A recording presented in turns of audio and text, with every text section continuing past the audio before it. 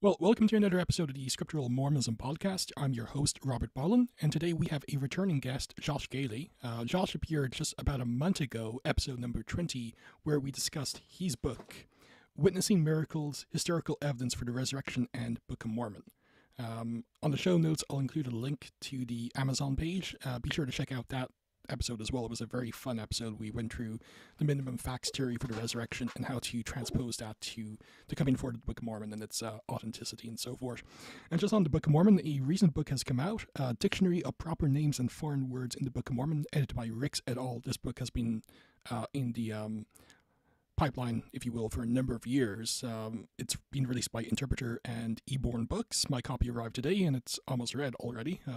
I was very giddy about it. So if you're looking for a good recent book on the Book of Mormon, that's a very good volume for you nerds who listen to this podcast. So with that as the introduction, on Sunday, Amanda Brown and a couple of others will be discussing women in the scriptures, so that'll be a very fun episode as well. And hopefully later this month we will be discussing abortion with Nathaniel Givens, a controversial topic, but a topic that needs to be discussed in more LDS and other circles. So be sure to be on the outlook for that particular episode as well. To give you a spoiler, we'll be taking the very staunch pro-life position because there's no other position you should take. But, Amen. Yeah, thank you. See, ecumenism in work here. But Josh, of course, as you may remember from the previous episode, is not a member of the Church of Jesus Christ of Latter-day Saints, but he's a member of a group in the broad Mormon restorationist perspective, the Church of Jesus Christ, which is sometimes known as the Bickertonites, the third largest group in the Mormon Restoration, and the second largest that take the Book of Mormon seriously. Josh, welcome to the podcast again. It's great to have you on again. Thanks, Robert. I really enjoy being together. It's nice to grow our friendship base, our knowledge base, and just learn from each other. Look forward to talking about my church with you today. As I do, and as I get started, and as we interact, I just want to come forth with humility. We're a little church with big claims, but as I put forth those big claims, and as I at different times I've worn the hat of apologist with you. If I wear the hat of evangelist today and I get excited about my church, it's because I love my church. I'm so blessed and filled with the Spirit in where I am, and also respect tremendously where you are. And so I know we can come together today and have a great conversation. I appreciate being with you today. Well, thanks, and I appreciate our friendship and our interactions as well. This actually continues a series of episodes I'm hoping to have on other groups within the Mormon Restorationist perspective. A couple of weeks ago, we actually had a very fun discussion with a member of the Church of the Elijah Message, who's also an apostle and elder in the church, Adam Stokes, who I hope to have on again to discuss his work on Moses 7 in the Pearl of Great Price, and hopefully have a friendly debate on modalism. He holds a position that modalism is the Christology one finds in the Book of Mormon in the 1832 First Vision account. So that'll be a fun discussion. And hopefully I will have a independent fundamentalist on in the next few months or next few weeks to discuss his flavor of fundamentalism. We've had 2 episodes critiquing fundamentalism, so I think just out of intellectual honesty and integrity, we should actually have someone on the other side as well to give their perspective, even if we disagree. So, as I said, Josh is a member of the Church of Jesus Christ, not to be confused with the Church of Jesus Christ of Latter-day Saints, and perhaps he could explain the name and other issues later. But Josh, maybe give us some background as to your history in the church. Have you always been a member of this particular group? And if so, how many generations have been associated with the group? Yeah, thank you. I've born and raised, blessed in the church as an infant, and that's one of the ordinances of the church. We bless our children and our babies, and I've been born and raised in the church, and thank God I'm 6th generation in the church. My lineage goes back to the William Bickerton era.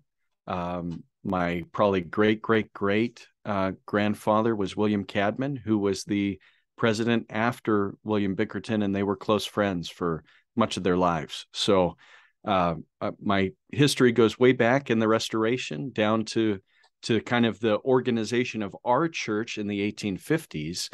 And so that's my background, and been born and raised in the church. The Church of Jesus Christ is headquartered in Monongahela, Pennsylvania. So we're out of Pennsylvania as our headquarters. And today we're about 25,000 members. We're a little over. We're probably going to cross the threshold to 30,000 soon. And we are a growing and expanding Restoration Church on a much smaller scale than yours, my friend, but we're on a growing and expanding Restoration Church that has its footprint in 25 countries right now, and that continues to grow and expand. We opened up Cuba this last year. We're continuing to open up new territories, and wherever there's somebody that's interested in the gospel of Christ that we carry, we are desirous and willing to evangelize and share that good news of our Lord and his gospel restored back upon the earth. So our church is a small little engine that's growing and expanding, and I'm thrilled to be a part of it.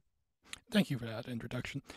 So, of course, like we both belong to, like, say, broadly speaking, the Mormon Restorationist movement, and there's like a number of denominations or groups within that kind of sphere. It's like the term Christianity. There's particular denominations as well. So, of course, we have a shared history. So, perhaps for those who may never have heard of the group or may have only heard of it in passing, what up to what level is there a shared history, and perhaps you could discuss also the historical points of diversions. Yeah, so we both would trace our history to the angel that flew in the midst of heaven and the fulfillment of that promise to the Apostle John in Revelations 14:6 and 7. And so we trace our history all the way to the New Testament church. We consider us to be the succession of the church established by Christ in Palestine. We would equally believe with a Latter-day Saint member that there was an apostasy of that gospel from the earth, and that in the latter days, God restored his church through an angel laying hands upon Joseph Smith and Oliver Cowdery.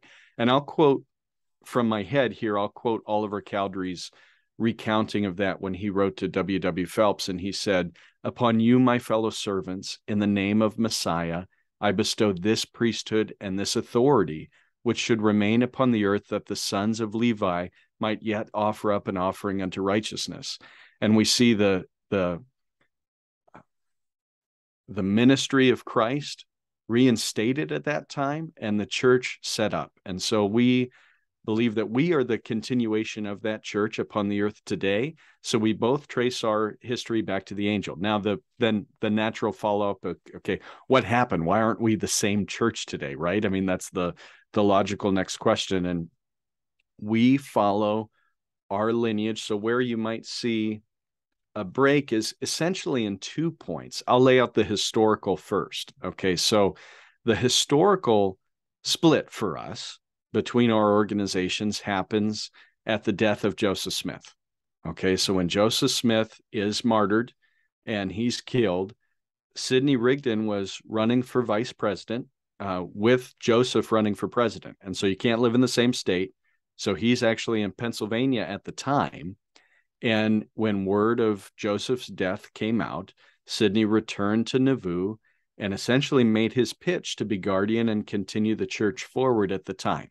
And there's a lot of history we could get into, but actually, Robert, would you mind if I made the pro Rigdon pitch? Yeah. So for Sidney, we know his health was in decline. We know he wasn't well. Okay, but at the time of Joseph Smith's death, he's the only surviving member of the church presidency, which was the administrative arm of the church, overseeing the overseeing arm of the church ever since Kirtland. Okay, so even in Kirtland, Joseph Smith laid his hands on Sidney, and in the prayer spoke that if Joseph was ever absent, that Sidney would preside over the church. And you don't get much more absent than dead. All right. And if you look at even the legal documents for the churches at the time, that, and I know here I'm staking my claim, and I know there's a different position here on the table. That's fine. But, if you would look at the actual paperwork, the presidency was the one with their signatures on it. And so it would have been, Sidney would have had a real good claim for actually all church property had he ever wanted to go down the legal route.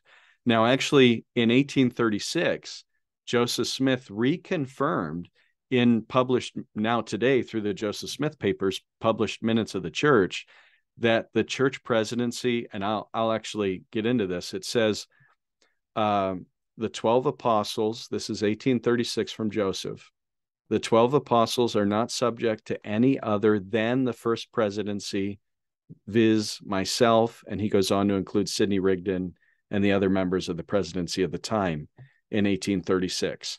So for us as an organization, when our church president passes away, the presidency does not dissolve.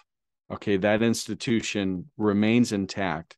And like most organizations today, when a president dies, we're one of the vice chairmen or vice presidents or counselors then would inherit that position until there could be a vote at the general conference. So we do that as a church. We do not dissolve our presidency when a president dies.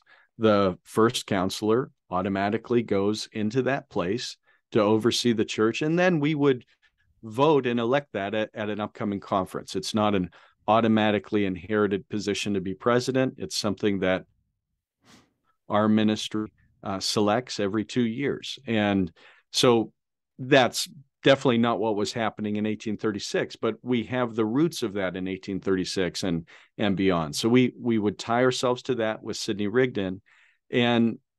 But while that may be the historical break that we would look at together if we were looking at this from a history of the Restoration, there's something that happens a lot earlier that's pretty telling, that might be a spiritual way we look at things that might be a little different. In I think this is happening in 1830, Robert, but you may jump in, and I'm pretty sure it's summer of 1830. Some of the Whitmers start having experiences. Okay, and there was a different seer stone, right, being used at the time, and there was a little controversy. And at the same time, Kirtland is starting and growing. Okay, so Joseph is actually in Ohio, and the Cowdreys and the Whitmers and some of the early faithful are still in New York. And some experiences are happening in New York. And we don't know necessarily what they were. We don't have a copy of what that was. But essentially, Joseph goes back to New York, convinces that group that no, those revelations aren't from God. And he kind of rallies everybody and gets everybody to move west for the most part. I mean, Josiah Stoll stays back. Some other members stay back. But for the most part, the group then moves west to Kirtland. But something happens at that conference in September 1830, and a revelation is passed and approved that basically says revelation from this point on can only come from Joseph Smith. He's the spokesman. And I think I don't want to speak for you, for a Latter-day Saint, though, that is viewed, and I read it. I mean, Dirk, Matt, and McKay did a great job covering this in their book, From Darkness Unto Light. And they did a great job presenting it from a Latter-day Saint perspective. It was very faithful to that. And I really enjoyed reading that. And it was presented in a way of, you see, here's the calling and the fulfillment of our prophet for our day and time. We would look at that and hesitate and say, whoa, that limited the voice of God to one man. And that's at risk of the failure of that one man versus the bigger body of the church. So we'll get into more of this spiritual difference. We have topics about revelation that I know are on your docket, but there's something that happens way there early that when we would read it today as a church member in my church, we would go, whoa, you're limiting God's voice to one person. The check and balance system can then get out of whack. All Satan has to do is deceive one. Okay, whether or not he was deceived, that's almost not even the point. But if you limit it to one voice, then it can go down the track of that one man. Versus if revelation can come through the church as a whole, then you have a check and balance system. So that's our perspective, at least, how we would view that. There's almost this spiritual change where you can look at those 14 years of restoration and see it as a progression towards enlightenment if you're a Latter-day Saint. Or you could see it as a regression back towards apostasy from which it came. And that might be more the perspective of the Church of Jesus Christ. Right or wrong, that's how we might view that. So, no, thanks for that. You also touched upon some differences of ecclesiology and other issues as well. So that's pretty important. So in advance, I actually sent Josh a list of maybe topics or questions, like maybe to discuss. Some of them you can go long, you can go short. It's not, but I know, like, as I said, nerds like myself and normies who are wondering about the so-called Bickertonite movement will actually have these questions. So it's probably good to have someone who's informed and has a very good background to the two groups. I know you're not LDS, but you've had interactions, hopefully positive, with other LDS as well. Many friends, many have joined my podcast. Many yeah, have, like our we have mutual friend, common Rapidly. belief in Yep. historicity of the Book of Mormon. There's so many things that link us together, and I have valued every interview and every interaction. So I hope, even though I'm being bold in my claims today, that doesn't upset the apple cart. No. You know. If anything, at least some LDS will be more educated about the different groups out there, which is always good. So the first thing will be, of course, the role and status of Joseph Smith in the Church of Jesus Christ. Now, of course, you would accept Joseph as a divinely inspired prophet, like LDS would. However, like if you a while ago I was listening to Daniel Stone and his interview on the Gospel Tangents. Oh, good. Page. Yeah. And by the way, for those listening, Stone wrote a very good biography. It's the only biography I'm aware of, but it's a very good biography published by Signature Books on William Bickerton. So that would be probably a very good book to get on the topic. But be as may, so for you, one of the things he was bringing up though is like Joseph is accepted as a prophet, but like at least some members in some group churches in the movement, he's there, but he's not really like he's maybe given, for lack of a better term, short shrift at times. So what would be the status of Joseph Smith for like in the church? Of course, he's a prophet. Do you believe he was always a prophet? Do you believe, like as some groups do, he may have become a fallen prophet or close to a fallen prophet? How would you view the role and status of Joseph Smith? Yeah, I think this is maybe one of the most important questions we could tackle. It's so good that it's early because it does help distinguish where the Church of Jesus Christ is compared to different groups within the Restoration movement. Okay, so when we look at Joseph Smith, we see the Lord using him in tremendous, marvelous ways, right? I'm holding in my hands our mini version of the Book of Mormon. All right, I got the mini version in my hand today. And we see, even on what Joseph himself said was from the last leaf of the golden plates on what is today the title page of the Book of Mormon, we see Moroni basically stating that it was sealed by his hand, sealed by Moroni's hand, this record, and hid up unto the Lord to come forth in due time by way of Gentile, the interpretation thereof by the gift of God. So we view Joseph Smith as that Gentile, as the one who was used to bring forth this record and clearly had the gift of seer to be able to translate this ancient record by the gift and power of God. And we honor and recognize him as God's vessel to do that. And he and Oliver together, when hands were laid on them to begin the church and restore the priesthood back upon the earth, wonderful, marvelous things that God did through him. But we also recognize that he's a man, and we would not put him in a category of infallibility, but that he would be somebody that was a sinner in need of a savior. And if you go to the earliest, the unpublished early version of his first vision, that's really where you find Joseph in that writing, is somebody who's convicted by his sins, who's promised by the Lord that his sins are forgiven. He has this incredible, conversion experience to Christ. And it's beautiful. The first vision, as it's recorded that way, I find just incredible and very touching to me. But, we do not view him necessarily as the choice seer spoken of in 2 Nephi chapter 3. We look forward prophetically to a choice seer to come through the indigenous people of the Americas that will be used by God. And this is going to ring in the ears of people who have read some of David Whitmer's writings. We have very similar belief and interpretation of 2 Nephi 3 there, where the traditional LDS interpretation of that would be, well, that was Joseph, okay, Joseph Smith.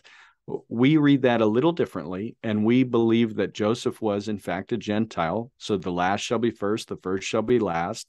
So the gospel could be restored to the Gentiles. And then when we look at 2 Nephi 3, we see a promise of a great deliverer that will be used unto the convincing of the whole house of Israel that Jesus is the Christ. And we look forward to that deliverer to come, even as it's spoken of in Romans, the 11th chapter. So we would not put Joseph within that text prophetically and that interpretation. And we don't believe every revelation he had was necessarily from God. In fact, there's probably several that we would reject, and our position would be just not being substantiated by the Bible or Book of Mormon. The example I might give on this that runs in my mind, just as we're kind of laying it out, is when Joseph requests to send people up to Canada to sell the copyright of the Book of Mormon. Initially, there's pushback. Basically, we're not going except the Lord tells us. So a very convenient revelation comes that, yes, you should go up there. This is God's will. They go up there. The copyright is not sold. It is a relatively unsuccessful trip. And when they come back, another revelation comes forth that basically says some revelations are from God, some revelations are from the devil, and some revelations are from our own mind. And so we need discernment when we look at the experiences from God. And there's some times where we feel like maybe within those 14 years of the Restoration movement, there were times when maybe some revelations were accepted that we might feel might not have been from the Lord. Okay, and with respect to Joseph, although you would maybe call into question some of these revelations, 1830 to 1844, do you believe he did die still as a prophet, albeit with some questionable issues, or do you believe he was a fallen prophet just prior to 1844, like David Whitmer's view? You'll hear both in the church. So you'll hear both. Position. Yeah. And I might lean more towards the first, others might lean more towards the second, but you'll hear both within the church. Yeah.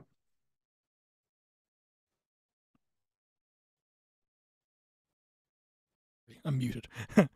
But for those who are listening, maybe a good book to actually pursue would be the 1887 book by David Whitmer, An Address to All Believers in Christ, for two reasons. One, it will give some background to some of the issues and beliefs of the Church of Jesus Christ, if you do have any influence from David Whitmer. Secondly, although he complains about Brigham at all in the opening few chapters, and we discussed this last month, he basically affirms the plates, the angel, and so forth. He's a witness of the Book of Mormon and so forth. So in spite of some of the issues he would later have with Joseph and Brigham and others as well, it's basically I can't stand those guys, but at the same time, Joseph told the truth. The Book of Mormon is true. Get used to it. Basically, that's the TLDR. So it's very good because in spite of all the antagonism he did feel at the time, he still affirms his testimony of the Book of Mormon. And as we discussed last month, that's a very strong witness, regardless of whatever you will say about some of these issues theologically and scripturally with some topics, some of which I'm sure will come up now. I think we can both agree that's a very strong witness of the Book of Mormon. So I think and for people that are waist deep in the Restoration and they hear me say this, it may sound really strange because of Sidney Rigdon's position in the church and revelations that certainly he was a part of and supported and brought in that we wouldn't even support today. So we even honor Rigdon for the position he held, for the ecclesiastical position and the structure of the church that he held at that time. And so we honor that. But there's a lot of things that Rigdon believed and promoted that are not in the Church of Jesus Christ headquartered in Monongahela, Pennsylvania today. So what's interesting is as after the death and Rigdon takes a small group that was with him, goes back to the Pittsburgh area and begins to preach and tries to set up like a Zionic type, tries to repeat some of the things that they'd done in the past. That group really splinters and doesn't do very well. And fractures to the point of William Bickerton, who had joined that church, essentially finding himself alone, with a small group.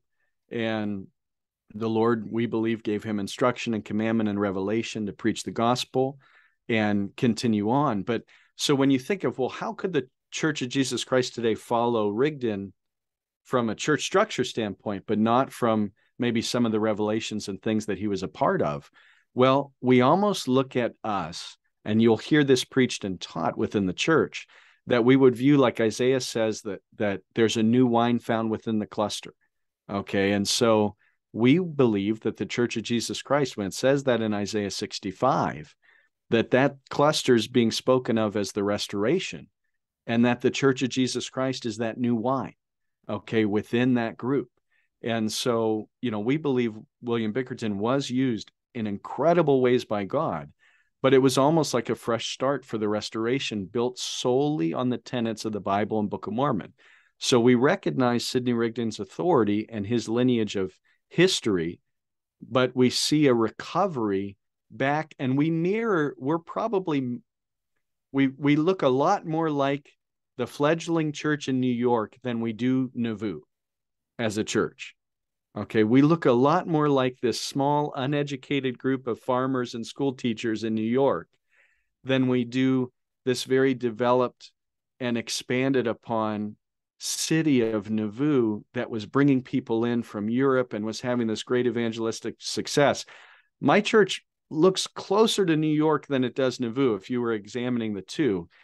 And for a lot of reasons. We're founded by a bunch of uneducated coal miners, but it's like, okay, they knew the Bible and Book of Mormon were true. They were commanded by God to go forth and preach the gospel. And the Church of Jesus Christ today is the product of that ministry and that outreach, if that makes sense. It does. Now, you just make sure I'm not muted. You basically have touched upon like Sidney Rigdon, but like any other comments about the role and status of Sidney Rigdon? And also you mentioned William Bickerton, so if you want to also like what's his status, what's his role? You mentioned he received revelations. Perhaps if you were to give like a general overview of William Bickerton and his importance, and maybe to the movement as well. Yeah, without William Bickerton, we're not here. There's probably no question to that. I don't think that the Church of Jesus Christ would exist without William Bickerton. And what kind of happens there, and when the Pittsburgh group is fracturing and fizzling, and Sidney eventually moves back with family in New York, and this all kind of transpires. And from the ashes of that little group, William Bickerton feels very alone. And actually, something kind of funny happens. So now we're in the 1850s, right? When this is all being discussed. Well, missionaries from Iowa come, LDS missionaries from Iowa come to Pittsburgh.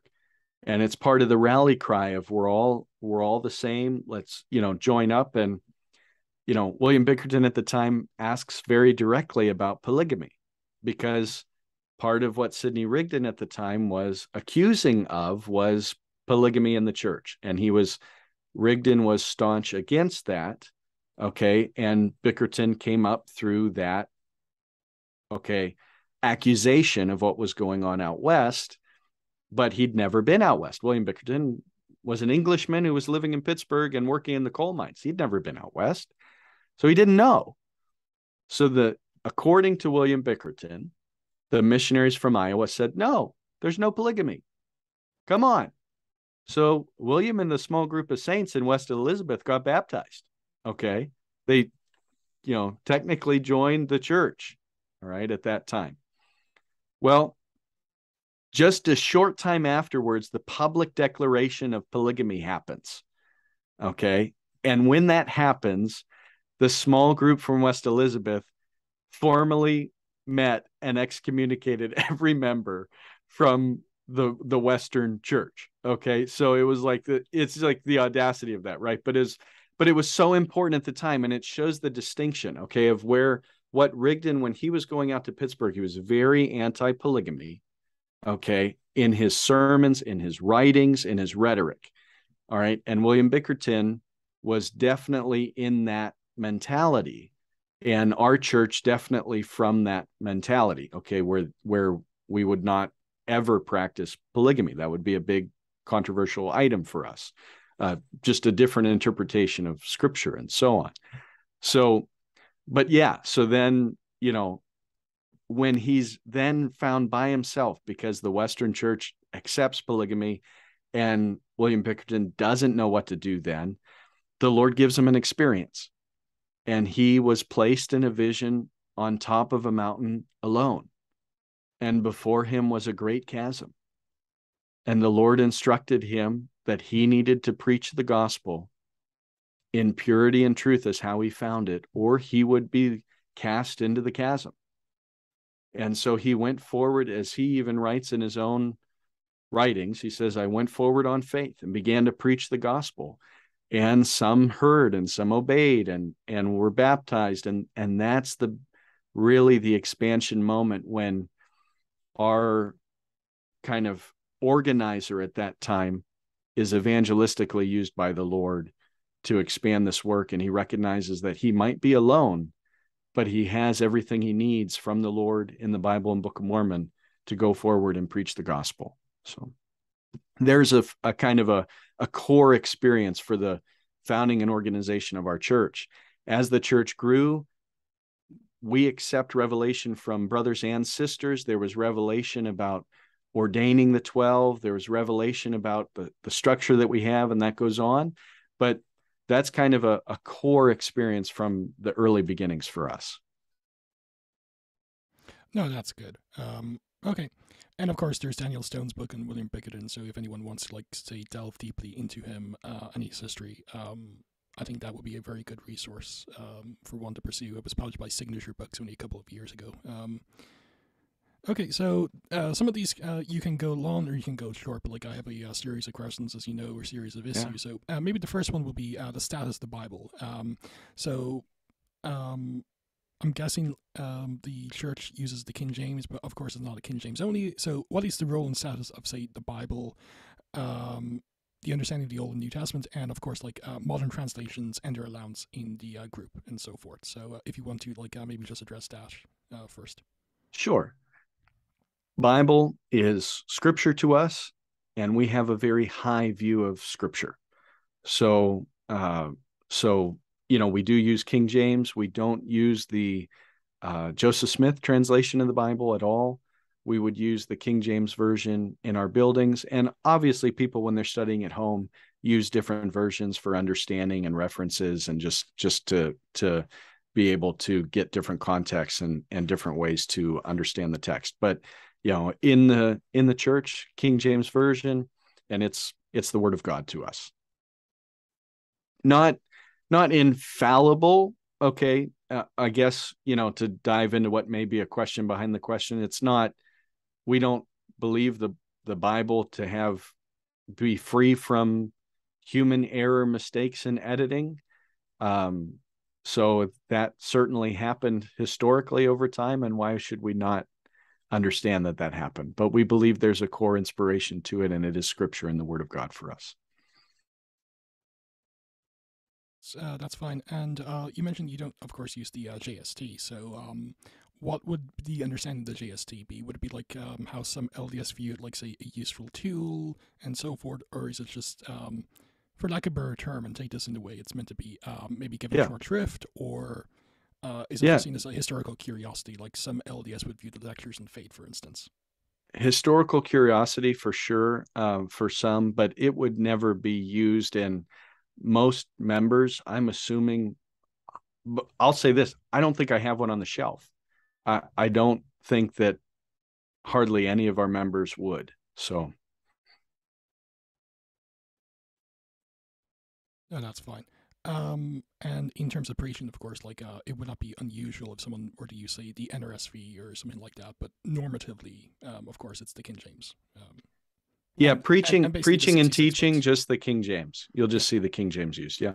And of course, in the LDS tradition, we have what's section 93 that kind of says some pretty positive things about the Apocrypha, basically the 7 standalone books in the Catholic canon.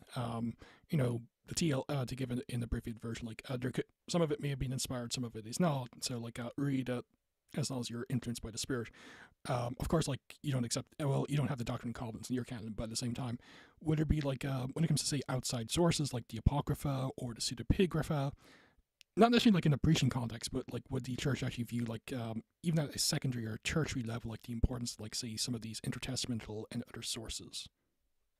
Yeah, it's not viewed as scripture. We don't use the Apocrypha as scripture, but even William Cadman, our president after William Bickerton, in some of his writings refers to historical value and spiritual value within some of the apocryphal writings. I cited Maccabees for historical value in my book, in regarding some of the, so it certainly is something that is not completely foreign. It's just not something you would see preached from or taught from or used in any way as the same as we would the standard Hebrew Bible, the standard Old Testament that we have, and the New Testament and the Book of Mormon. So for us, it's the Bible and Book of Mormon, man. That's what we have. That's what we use. And for us, from Ezekiel 37, it's one in our hand, right? It's the Bible and Book of Mormon are the scriptures that we have, no other. And for us, they intertwine and interlock, and you might as well take both books and thread them together and weave them together. They are preached from in every sermon. They're taught from in every lesson. So, and that's perfect because I think it goes into the next 2 points I'm going to ask. So the status of the Book of Mormon. Of course, you accept the Book of Mormon. So, which printing is used? He used the same versification and chapter divisions as LDS used post 1879 with Orson Pratt. Maybe if you were to address the issue of Book of Mormon historicity, I hate the fact it has to be addressed, but like there's a certain group that's not as that's bigger than you, but not as big as us. Hint at that. That seems to give it short shrift. So maybe if you were to address like the importance of historicity, something I think we can both amen to, but also like how the Bible and Book of Mormon are used. As you said, like for you, it's the Bible and Book of Mormon, man. So how they're used together, in terms of exegesis and maybe other issues as well. So sure, go ahead. Sure. So here's something fun. This was my great-great-grandfather's Book of Mormon. Okay. So we titled it at the time when we did one of our first printings, the Nephite Records, right? So that's what we called it then. But we all know what it was. All right. And it's this one he signed April 1913. So we didn't actually print our own. We were a poor church, man, and we were small. So we did not print our own until the turn of into the 20th. Okay. So right around then was when we print our first Book of Mormon. And so we used the versification system that we knew, which would have been the LDS versification. And we used the text that was available at the time. So we probably closely, not perfectly, but closely matched like whatever version was the LDS version in the late 1800s is probably what got absorbed. And, don't sue us, but probably was, we just ran with it, man. We printed our own version from that text. But with that being said, I love the work of the earliest. I mean, this is a tangent, but I love the Critical Text Project and everything Royal Skousen has done and I believe we should be seeking the original text as it came forth. There have been changes. We want the original. We want the words as they were given by God through his incredible gift to Joseph Smith at the time. And so, if I'm missing something or if I'm answered the wrong way, so our version probably closely matches yours from the late 1800s, and versification matches. I personally wish we could all just match. I mean, it would be so much easier. This is what and there's 3 that I know of too, right? Because with some of the fellowship groups, they have their own Book of Mormon now. And so with some of Denver Snuffer, some of those fellowships and the fellowship groups, they have their own versification, and it's different from RLDS too. So when I wrote the book, I had in footnotes both the RLDS and the restored edition, the restoration edition, so that anybody that read the book could, cross-reference with their own text that they had in front of them. I wish we could. That seems like a silly thing to be divided on. I mean, there's Bible verses that aren't in the right spot to start the verse or end the chapter, but I'm not going to change it for me. Let's all have the same versification. That's my plug. Let's all have the same verses. But it is, everything we do is built from the Bible and Book of Mormon. And that's, we're not going to be found as a church, my church being built on any of the revelations that came through what would have been the Book of Commandments, and later, in 1835, the Doctrine and Covenants, and then from there on, some of that expansion. We won't use that as scripture. It's not found in our churches. It's not something that's really discussed much. What you will find is a very simple church built on the core basics of the Bible and Book of Mormon, and that's our foundation, and that's kind of where we're built from, and very, very strong on I think you mentioned historicity. The Book of Mormon's historical, and we believe it's historical. And if you don't believe it's historical, we're probably not the right church for you. The Book of Mormon is a true history of ancient Israelites and the Jaredites also, but we believe it to be historical. We believe there was a real Nephi. And if you don't believe that, we're probably the wrong church. And Josh, you said some things I take exception with. You're probably going to say some things I'm also going to take exception with. But let me just say a hearty, and I'm really ever ecumenical, amen to that. So, yeah, exactly. I know we have differences here. I respect the fact that you can let me answer, Robert, and I know you're super brilliant, and I know there's a part of you that is biting the bit, right? Because you want, you have answers and you have your position. Thank you for letting me just share who we are. I appreciate that very much. Well, I wouldn't have you on if you said it's okay to reject Book of Mormon historicity. For me, unfortunately, there's I hope it's not the case in your group, but unfortunately, there's certain people, including a well-known TikToker. I'm not going to name names, but we all know who I'm talking about. That seems to reject wholesale Book of Mormon historicity, and for me, well, I do believe the boat should be big enough to allow differing opinions, say where the Book of Mormon took place. It took place in Mesoamerica, but if you want to think otherwise, feel free to. But when it comes to say rejecting Book of Mormon historicity, that has implications, and and the TLDR version is when it comes to the plates and so forth, I believe Joseph told the truth. Now, I know that's not a politically correct position. I know it's seen as wacky, but I don't care. And in spite of some misgivings you might have with Joseph post 1830 about certain issues, I'm sure you would agree. If he wasn't being honest about the plates throughout the entire thing, it's worthless. The core miracle of the restoration. It's like rejecting the resurrection. It is like rejecting the resurrection. Yep. The witness to the truth of the restoration movement is the Book of Mormon. And we would both agree with that, right? It is the testimony that comes forth. And it is comparable, very comparable to the resurrection. So if there is no Book of Mormon, our churches don't exist. So you have to accept the core foundations of the coming forth. We might disagree very quickly on what happens after, but neither of us exist without that beginning. So yeah, and I think we can both agree, in spite of our theological differences, functionally at least, it's rank heresy to claim to hold to a fictional Book of Mormon. And for those who want a good essay, my friend Stephen Smoot has an essay on the imperative for a historical Book of Mormon on the Interpreter. It was published by the Journal. It kind of goes through the problems of it, because you have to explain the plates, you have to explain the witnesses, you have to explain the angel, all the while. I have more respect for someone who would just say to reject the Book of Mormon and leave the church, as opposed to you can still believe it's nonsense, but it's allegorical. Basically the Community of Christ position these days. So yeah, hearty amen to that. So I'll let you continue anyway. Maybe if you were to see how the Bible and the Book of Mormon are used to interpret one another, a la the two sticks approach that you were mentioning. Yeah. So in Ezekiel 37, we hold to a very traditional restoration interpretation of that scripture, of that chapter.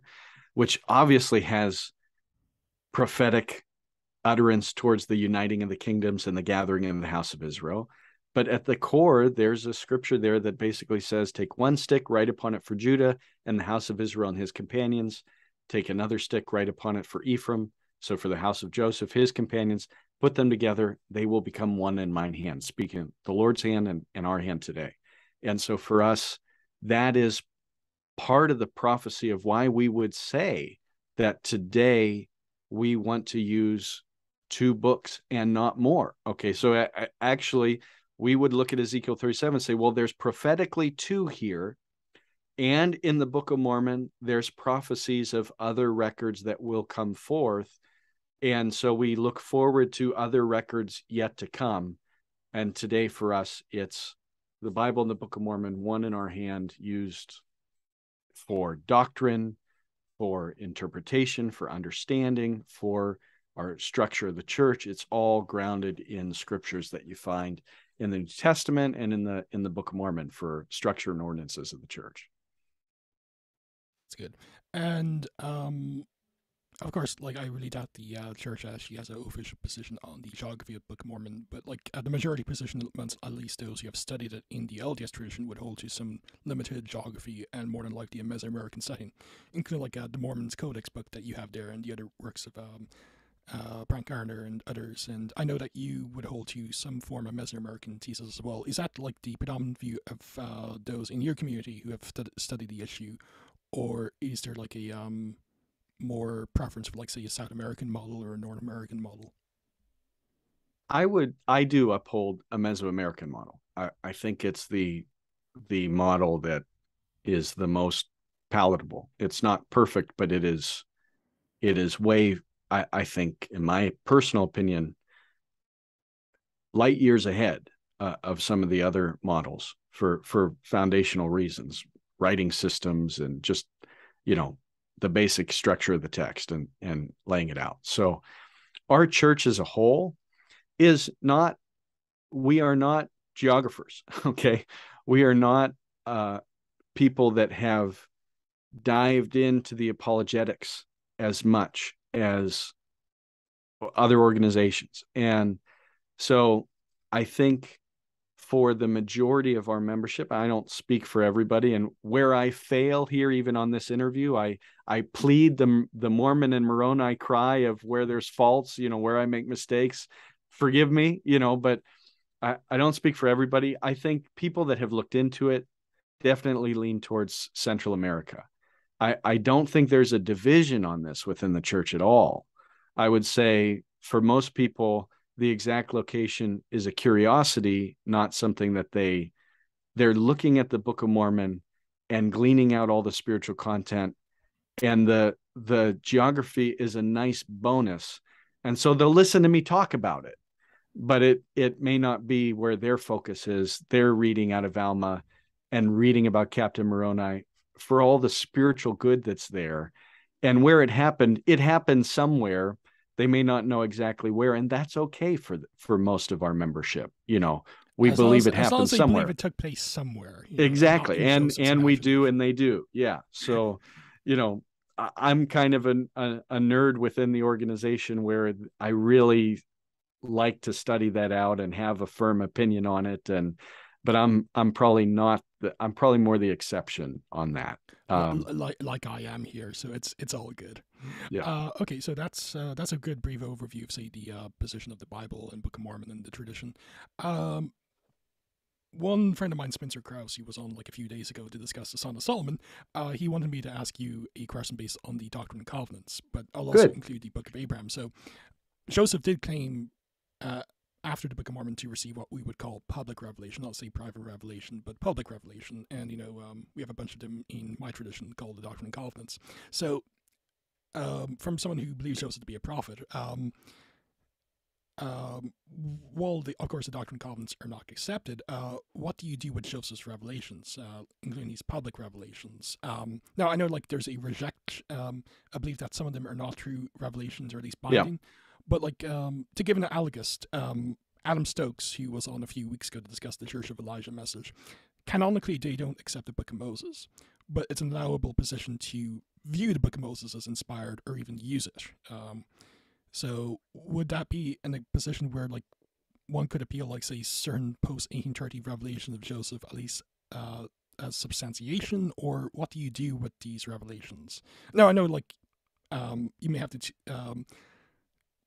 you might take exception with some of them, so like generally what would you do and so forth, and also maybe if you were to discuss also the Book of Abraham, because Joseph did claim to have translated them. Do you believe it to be not a true revelation? Do you believe it was like a secular translation attempt?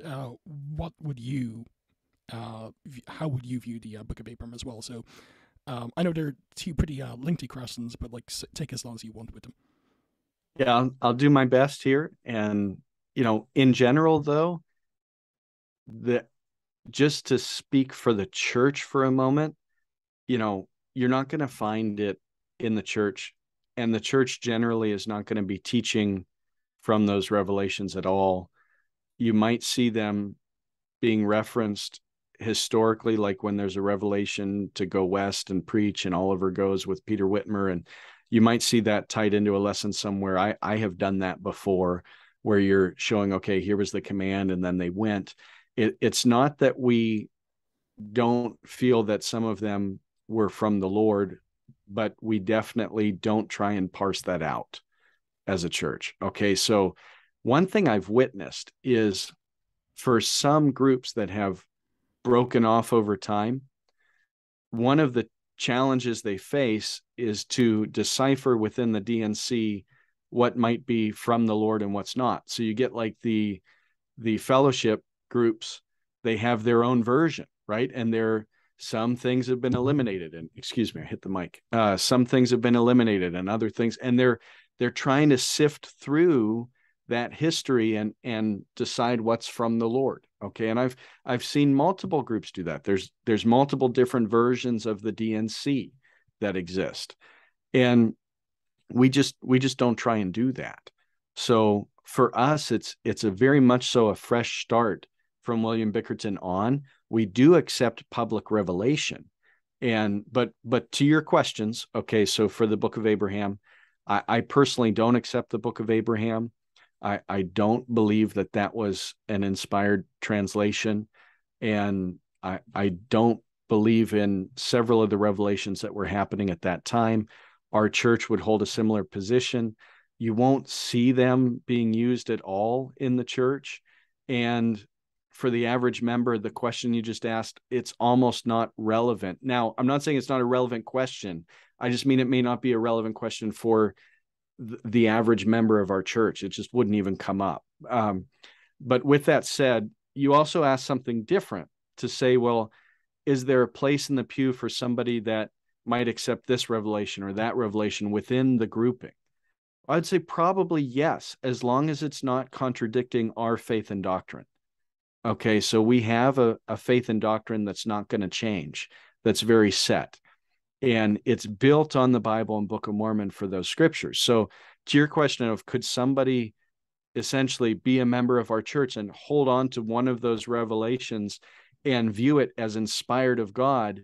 Well, as long as it's not contradicting anything in our faith and doctrine that we uphold, I don't think that's an issue. Okay. But our church isn't today trying to take a stand on one or the other or sift through that. So for better or worse, Spencer, you may not like that answer, but that's my answer. And there it is. So we just don't even make the attempt. There is room in the pews for somebody that accepts some of those revelations, as long as they aren't contradicting our core tenets of faith. And of course, like a distinction that seems to be like not just unique to LDS but other groups as well. There's a distinction between something necessarily being inspired and whether it's canonical. There could be many things that are inspired, like the missing books of the Bible, the books that are to come forth with respect to the gold plates, but of course they're not canonical. So like there is like when the broad Mormon spectrum, if you will, there's some wiggle room when it comes to these things that Protestants and Catholics tend not to have. So I think that's important as well. Yeah, true. And I very highly personally, I'll just share, this is now me with just the Josh hat on. I love the Book of Commandments. Okay. Love those early revelations. I view them with great respect in what God was doing in that early period of time. So, there you go. No, thanks for that. As I said, part of me is like chomping just to respond, but at the same time, Yeah, I hear you. I hear you, man. Yeah. Maybe we can do a part 2 where we have a friendly dialogue about some of the differences. But I'll be nice. I like you. So, okay. So I appreciate that. I think yeah. you could probably tear me up and down. I know you're smarter than me, so Well, I would lose the debate. You've always been nice to me, so I would, in spite of being Irish, I'd try my best to. Well, I got some roots there, man. Gehly's pronounced that way for a reason. So I know. Okay, so that kind of covers the view of the Doctrine and Covenants and Book of Abraham. So, with respect to the church, and this will touch upon some aspects of which we'll address later, of ecclesiology, the fancy term for the theology of the church. Is there a belief in ongoing, not simply private revelation, but like public revelation, and related to that? Well, when it comes to not necessarily the public sphere, but also the private sphere, is there a belief or an allowance for what's called continuationism, i.e., the continuation of the spiritual gifts, like speaking in tongues, the interpretation of tongues, and so forth? Something that you do see in the early restoration. So, is there a belief in these gifts as well? Yes, absolutely. And the first place we have to go to get our understanding now it'll be, okay, well, what's on Revelation? The Book of Mormon's very clear. In Jacob chapter 4, verse 8, it says, "How great and marvelous are the works of the Lord! How unsearchable are the depths of the mysteries of him! It's impossible that man should find out all his ways. No man knoweth of his ways, save it be revealed unto him. Wherefore, brethren, despise not the revelations of God." So we don't despise the revelations of God. We believe in continuing revelation. We accept revelation that comes through from the priesthood. We believe revelation can come from anybody. Frankly, Pharaoh received a revelation in the book of Genesis, and Joseph was used to interpret that revelation, and it had impact for the people that were in Egypt at the time. So we believe that God is a God who can speak to anybody, whomsoever he will, wherever he will, at whatever time we will, and I will not muzzle that voice as God speaks. And then as a church, what we accept then is what's brought before the priesthood, and then we review and we seek confirmation in the Spirit of something, whether or not it is from the Lord, and we do accept and publish revelation. We accepted 2 in April, and we believe in the gift of, to your question, we are I guess the word from the world would be charismatic, but we believe in the gifts of the Spirit. We have the gift of tongues and interpretation in our meetings. My daughter Phoebe was born with a genetic disorder last April, and she was anointed and healed. So we believe in the healings of God. She's no longer deficient in what she was deficient in. She's been healed by Christ.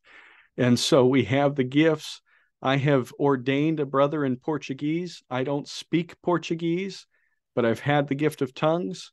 And we are in our church, the dead are raised in our meetings, the sick are healed, the lame walk, the blind receive their sight. And God is blessing and inspiring the Church of Jesus Christ in marvelous ways. We are nothing. We are nobody. We are an unimportant blip in the eyes of the world. But God has been so good and merciful to us as a people, and his gifts thrive in the Church of Jesus Christ. And I praise God for that. Thanks for sharing that. And I'll keep your daughter in my prayers, by the way, for continuing. Oh, she's healed. She's good. Good. But we'll take the prayers. Oh, yeah. But she is healed. Oh, yeah. No, that's good. Good. Well, I'll keep her in my prayers in case, anyway. But Amen. Happy to hear that. So, a couple of questions relating to that. So when it comes to, say, your regular Sunday to Sunday meetings, now the belief in continuationism, and that's a fancy term for those listening, for like the continuation of the spiritual gifts after the death of the apostles. That's something that actually both our traditions would hold to, like it's in the Articles of Faith and so forth. So, but for us LDS, the typical sacrament meeting is very very, I hate using this term, but it's very low church Protestant. So like it's a very low liturgy. There's no speaking in tongues and so forth. That's usually seen as like outside the Sunday setting, if you will. Um, would your church be like that, or would there like the typical Sunday services be? And when I use this term, I'm not trying to engage in guilt by association, but for lack of a better term, more Pentecostal at times. Yeah, so we would not like the direct connection of saying, well, this is the Pentecostal. Yeah, as I said, Except yeah, except if you're saying that we carry the spirit of the church that was established in the day of Pentecost. Okay. yeah, So, but do we have the gifts active in our meetings? Yes. Okay. Our sermons are not pre-planned. I do not pre-plan my sermon out, but I preach just about every Sunday. Okay. It is not something that's written down. We are very free flowing in that and seek God's inspiration and direction and guidance on. The gift of tongues can come forth in a meeting. We seek interpretation for that when we have it. And so, as far as that goes, we would view the spirit that we carry as a unique gift from the Lord to our church. We would not view necessarily the Pentecostal meeting as representing the same thing as us per se. Okay, but if it's just a blanket question of do we believe in the gifts and do they happen in our meetings, that answers yes. yeah, So yeah. To be, again, I was a little hesitant, but like for lack yeah, of a term, like you think yeah. Pentecostal mean, you think like speaking in tongues on the regular Sunday. So, It um, may not happen every Sunday, but it but it's does something happen. that's Yeah, it would not be yeah. unusual for that to happen. Correct, Okay. correct. And for communion, it's a great topic because we're kind of unique in how we operate that way. First, we do it every Sunday, which I know is not necessarily totally unique, but we share a common cup. So in fact, during COVID, this was something that was starting to be discussed, and a revelation came forth to the church. We had a minister who was praying about the common cup. His wife, like my wife, works in the healthcare system, works in the hospital, high exposure, and essentially not wanting to expose any of our elderly members, right? And just that concern and love for our people was prayerfully petitioning the Lord about the common cup. And for us, it's bread and wine. We use bread and wine. It doesn't matter whether you're in Africa or whether you're in the US, we use bread and wine. And so he was praying about that. He had a dream that was accepted by the church as a revelation from the Lord. In the dream, he's sitting next to his wife. They're getting ready to pass sacrament. He has all these concerns, and then he sees the Lord standing next to him. And it was like all those concerns that he had, it was like the Lord could hear them, even though he wasn't voicing them. And the Lord was pacifying it all. And when the ministry knelt down to pray for the wine, the Lord walked up to be with the ministry up front. And then the Lord walked with the ministry to each member in the dream.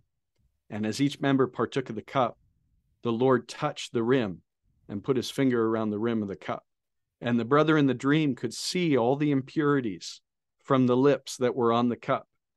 And each time the Lord would touch the rim, it was cleansed and made clean and brought forth. So we accepted that as a revelation. Common cup is here to stay. That's part of our church. That's who we are. Yeah, and also like I know like for some modern LDS that might seem a bit odd that you use a common cup, but that was actually the practice for a number of decades, even amongst us Brighamites. Yeah, So yeah, it it's not, was. That's correct. Yep. yeah, Yep. so it's not unusual, and there's like precedents like in the New Testament, it was clearly a common cup that was used at Corinth and at the Last Supper. So it might seem like for those outside very unusual, but especially for 19th century groups, not just when the Mormon Restorationist group, but some like broke off from Campbell's group as well, like Christadelphians and some others. They use the same cup as well for all the participants in the Eucharist or the sacrament meeting. So just with respect And to we can enjoy the Lord's Supper anytime, and we do it every Sunday for sure. But this last Wednesday, our ministry and my local congregation, my local branch in Erie, we felt we had a fifth Wednesday of the month. Each one kind of has scheduled for different things. The fifth Wednesday is a little open. Sometimes we do a prayer meeting. Sometimes we do something different. And we felt to have a prayer session and enjoy the Lord's Supper together. So it's not restricted to Sundays necessarily, although it certainly happens every Sunday. So yeah, that's good. And there's like a few other questions about baptism and the Lord's Supper we'll address momentarily, but that Great. kind of will save some initial legwork anyway. So when it comes to say the nature of church and the use of fancy term ecclesiology, both on the local and global level, what's the leadership of the church? Would you have like apostles? Would you have elders or bishops and overseers? And also like one of the key distinctives or differences, I should say, between our two traditions is I believe you have one, not two priesthoods, and you don't Correct. have in the New Covenant era, following David Whitmer, you would not have the office of high priest.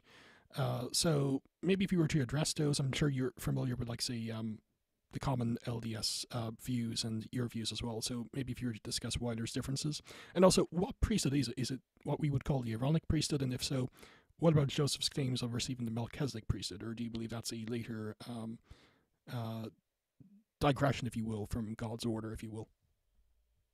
Yeah, these are all good questions. And if you're working your way through the restoration, we got to ask these and talk about them, right? So it's all good. Our structure of the church is we have 12 apostles. Today, our church presidency comes from within the 12. We do not have a presidency separate from the 12. That is a change from the early Restoration Church and even the earliest days of our church. That's a change. But we for about 100 some years now, we have 12 apostles, and our church presidency comes from within the quorum of 12. Okay. And then we have 70 evangelists, a quorum of 70, one singular quorum of 70, who, we take the commission of Luke chapter 10 very seriously to preach the gospel to every nation, kindred, tongue, and people. And that is the evangelistic call. I am ordained as a minister unto that office, unto the Lord.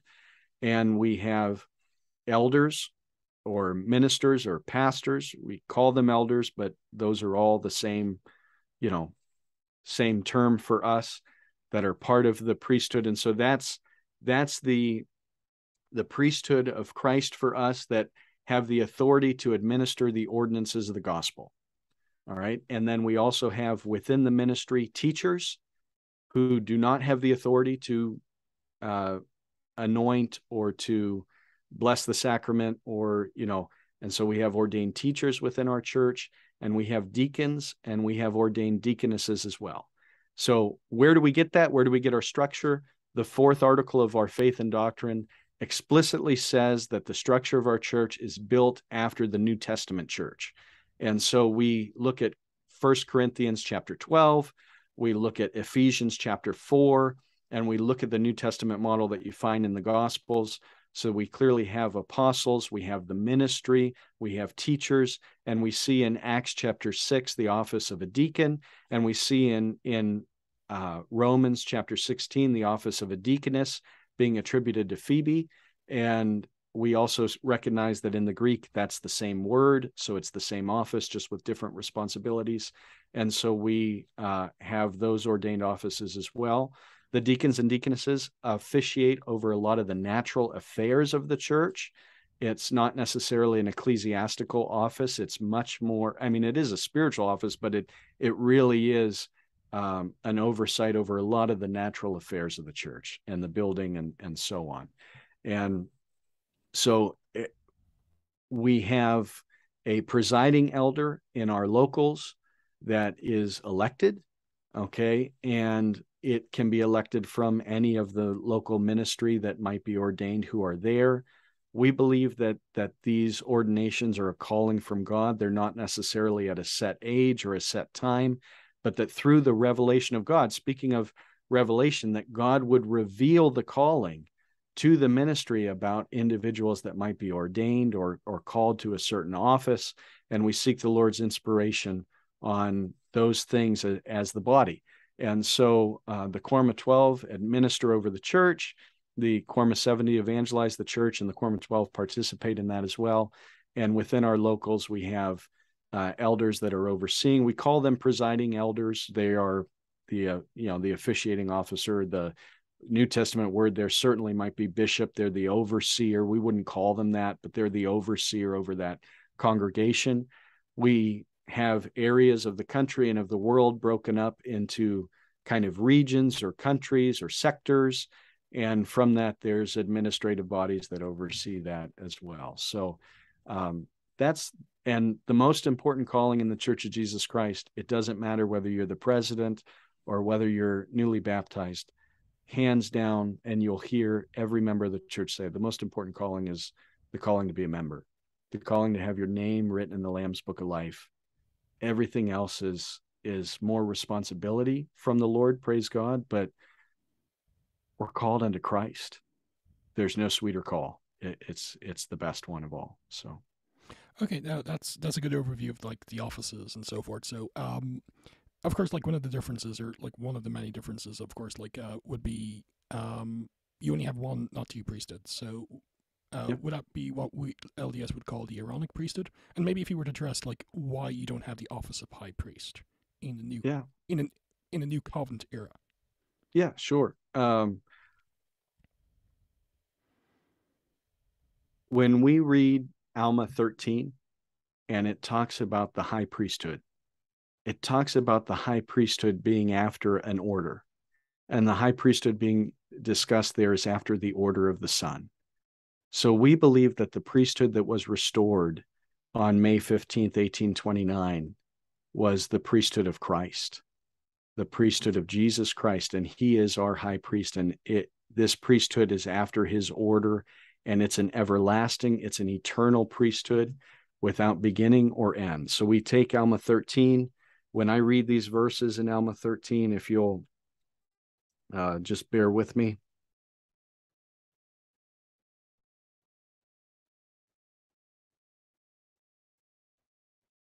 It says, being called unto this holy calling, ordained unto the high priesthood of the holy order of God, to teach his commandments unto the children of men, that they might enter into his rest. This high priesthood being after the order of his Son, which order was from the foundation of the world, or in other words, without beginning of days or end of years, being prepared from eternity to all eternity, according to his foreknowledge of all things. Now they were ordained after this manner, being called with a holy calling and ordained with a holy ordinance, and taking upon them the high priesthood of the holy order, which calling and ordinance and high priesthood is without beginning or end. That's what we believe was restored to Joseph Smith and Oliver Cowdery that day on May 15th. And so when we talk about Aaronic, well, frankly, I believe that the priests in the days of Moses and Aaron carried the priesthood of Christ. It was just from a different era of time. I believe Melchizedek had the priesthood of Christ, just from a different era of time. We do not necessarily layer the priesthood. I feel like some of these questions get awkward because then if I dive into the why, I know I'm like muzzling you because I know you're going to want to respond. Well, I wouldn't have invited you on otherwise. Yeah.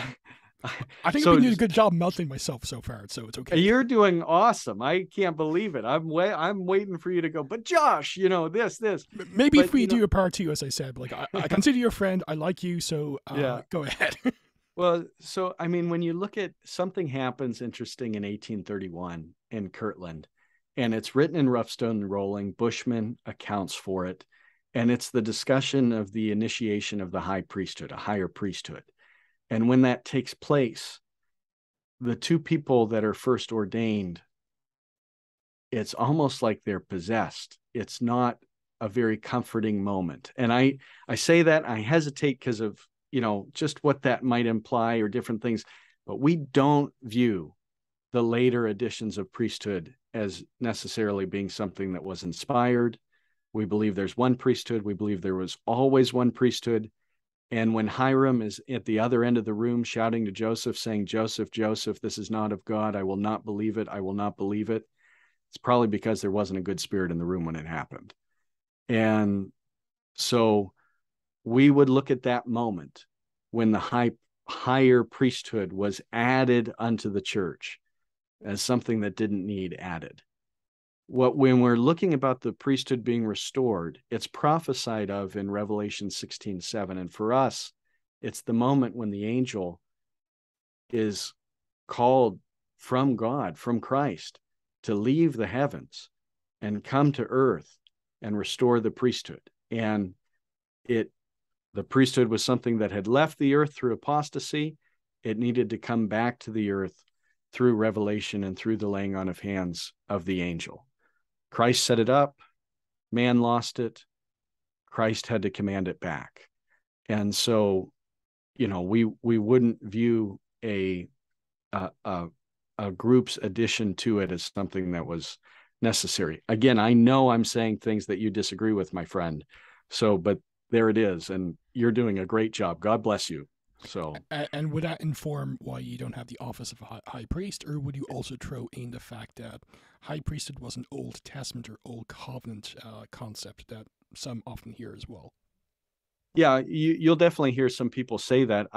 My point is, I just don't see if our structure is patterned as our fourth article says after the New Testament church, it's not something that you see unless it's being spoken of from the Jewish community. So it's just not something that we find in the New Testament era of the church, and it's not something that we find in the third Nephi era of the church being spoken of. Now, an absence of evidence is not always evidence of absence, but if we're patterning ourselves after that church, it's not something that we see.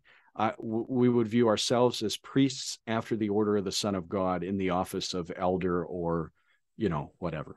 So, And basically, the TLDR version for those listening in would be, for you, Aaronic and Melchizedek priesthood, if you will, are numerically one and the same. There's no distinction, if you will, between the priesthood Aaron had and, say, the priesthood of Melchizedek that's spoken of in Hebrews that Christ has.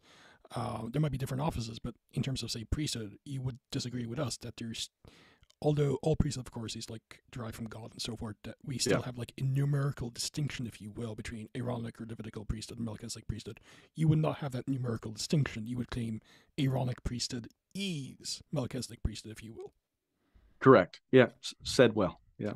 No, that's perfect. So we're going to go on to like on the listing, the history of race relations in the church. Now, I'm pretty open about this on the blog and so forth. I, for instance, as you know, like from 1852 to 1978, TLDR, as a result of like 19th century Protestantism being Mormonized, there was like a strand of very poor race relations in the church in terms of the temple and priesthood restriction.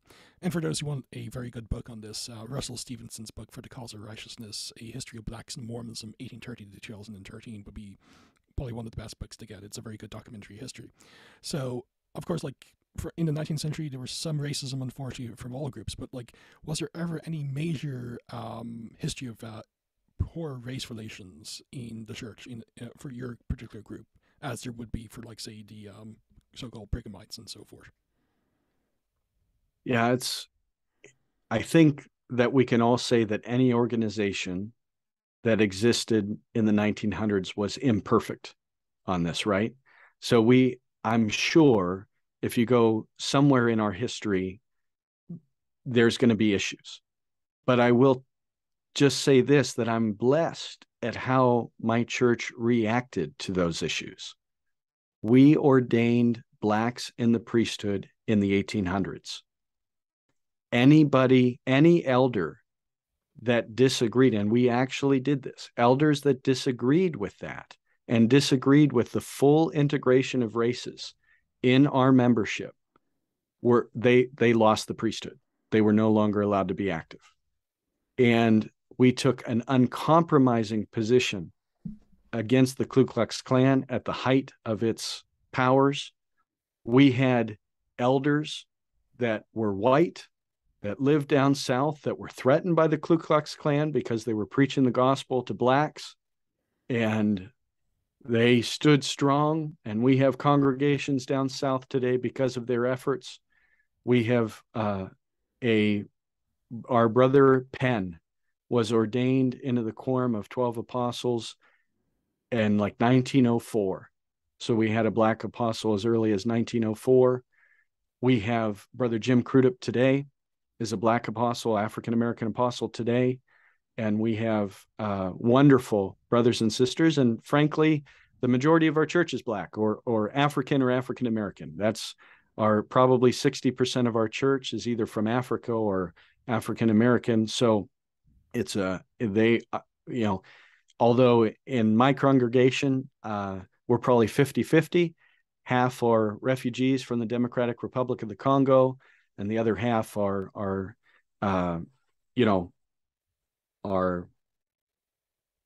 Caucasian. But I think the standard here that's set is set in the Book of Mormon. It's in 2nd Nephi chapter 26. And 2nd Nephi chapter 26, verse 33, it says, He inviteth them all to come unto him and partake of his goodness. And he denieth none that come unto him, black and white, bond and free, male and female. And he remembereth the heathen, and all are alike unto God, both Jew and Gentile. I believe I'm Gentile. I believe that I'm only here because I'm adopted in through the grace and mercies of Christ into his kingdom on the earth. And I thank God that while I'm sure there have been moments, and I know our church is not perfect, I thank God that we have set a great standard for the church across its history.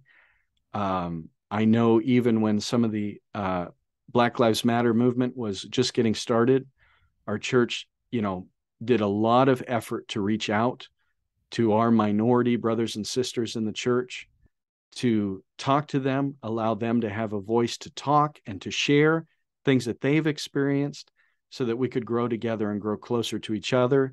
And hopefully, if we're all growing closer to the Lord, we are growing closer to each other and create a platform where everybody had a voice to express difficulties, to learn. And that continues today.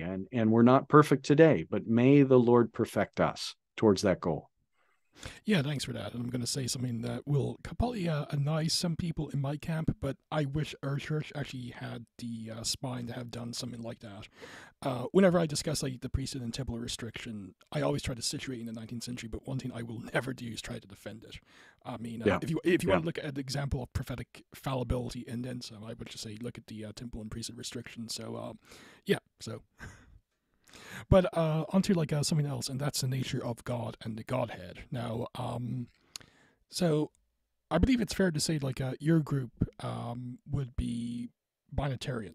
Would that be a good? Okay, so Yeah, I think that's fair. So we would view God the Father as having a spiritual body, okay, and Christ the Son to be the express image of the Father in the flesh.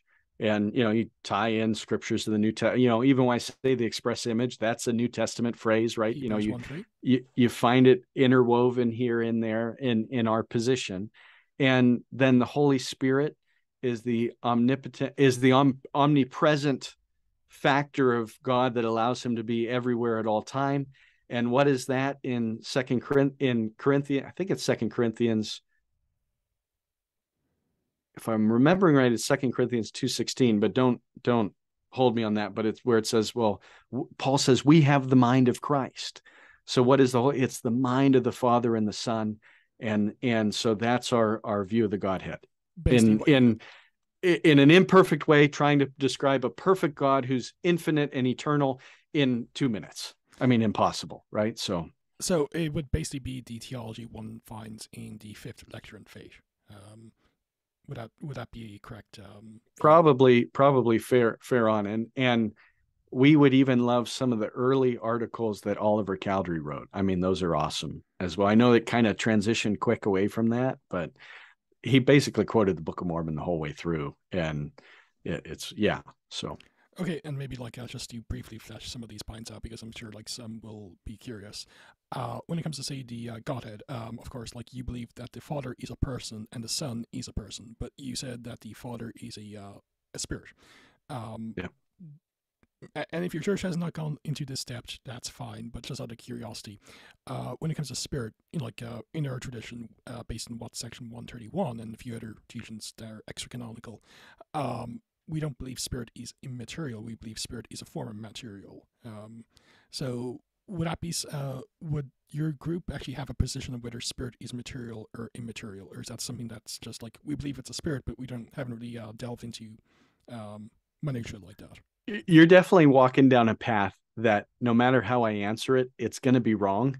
Okay. Because we have not, if you're looking for a systematic theology of the church, we don't offer that today. That's fine. And so you would probably, there's probably some very this is going to be a word nobody in my church will know, but Molinistic, approaches to some of these to God, okay, is something that we probably are leaning closer to than anything else. But that's me reading it out and studying it. Our basic beliefs are very simple. Sure. We would probably err on the fact of it. If I was to answer it today, I'd probably say not material necessarily. It's spiritual. But when I say that, there's probably depths of theological meaning to Sure. that are beyond what I even know.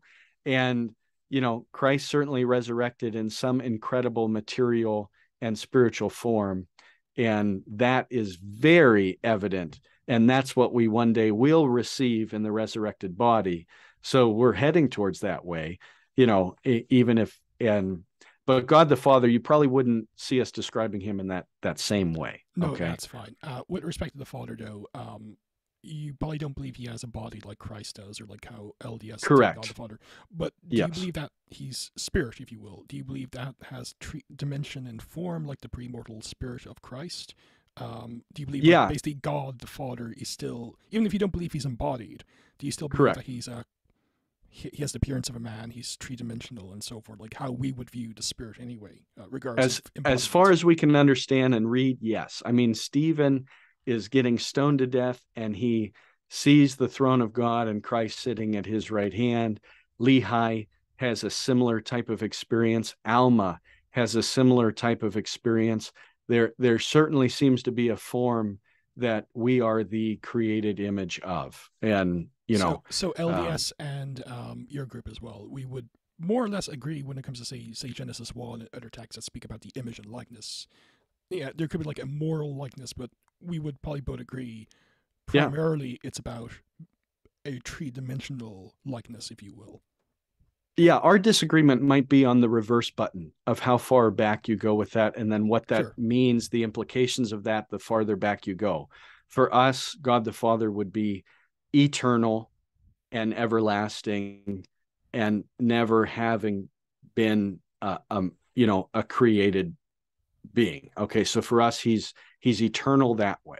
Okay, so the reverse button, if we hit the reverse button, that might be where we find the core differences here that bring the nuances of these conversations out. Basically, certain interpretations of both the Cain Follett discourse and the Sermon in the Grove, if you will. Correct. Yeah. Those And, two things we would reject, yeah. definitely. And for those listening, hopefully I will have Blake Oster on in the near future where we will discuss our shared understanding of the Cain Follett discourse and Sermon in the Grove. We don't believe the traditional reading, so I think that's something you might enjoy as well, Josh. But Yeah, yeah, I enjoy, I mean, I'm fascinated. I love the restoration movement. I love you, my brother, and I'm fascinated by, the conversations and the depth and the theology. I'm fascinated by it. Yeah. sure. And just on the nature of Christ, you would believe that he did personally pre-exist, but also that he would you believe also that he's eternal as well? It would not be like an Arian Christology. It would be similar to like an LDS Christology. Basically, as a person, he eternally pre-existed, and then of course, like he emptied himself, became man, was resurrected, and so forth. But you would believe and affirm the eternal personal pre-existence of the person of Jesus. Correct. Yeah, that's certainly true. And when you read the New Testament, I find just overwhelming evidence of Christ being the Yahweh of the Old Testament. It's not perfectly fleshed out in the Old Testament, but when you see all the quotes of the references of the New Testament that are quoting the Old Testament and then tying those attributes to Christ clearly as the express image of the Father, it is the Son doing a lot of those interactions of the Old Testament.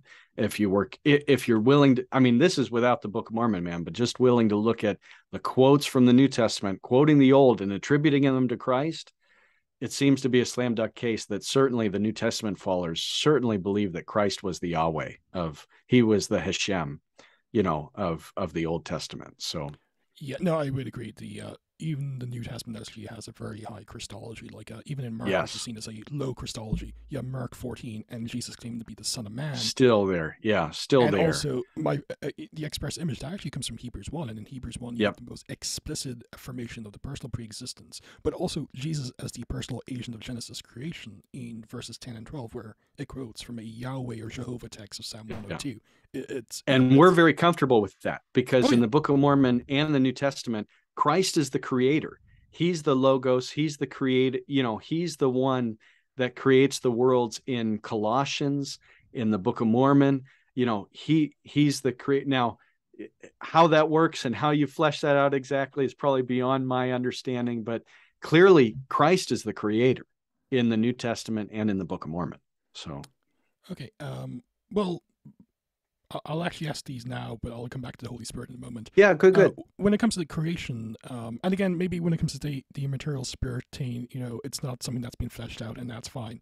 Just say so. But would there be a view on creation out of nothing and creation from pre-existing material?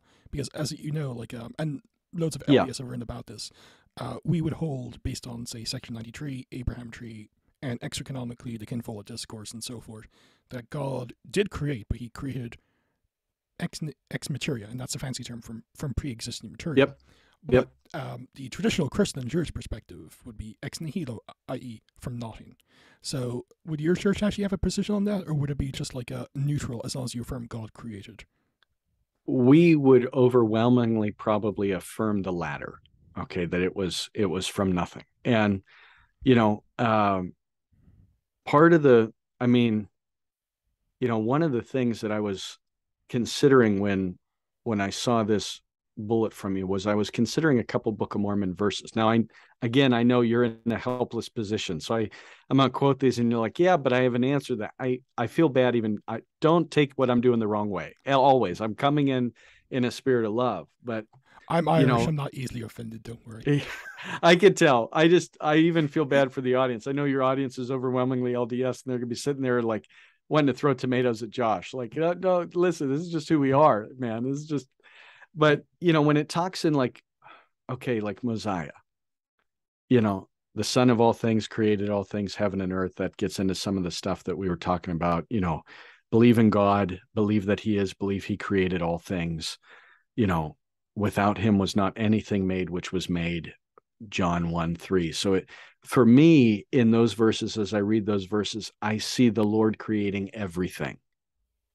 So then your question is, well, is it from nothing or is it from something? Well, if it's everything, to me, that means from nothing. Now, I know there's probably a depth in theology there that you can come back with, but that's just for me. When I read it simply with my own simple mind, when it says Christ created everything, to me, that means everything.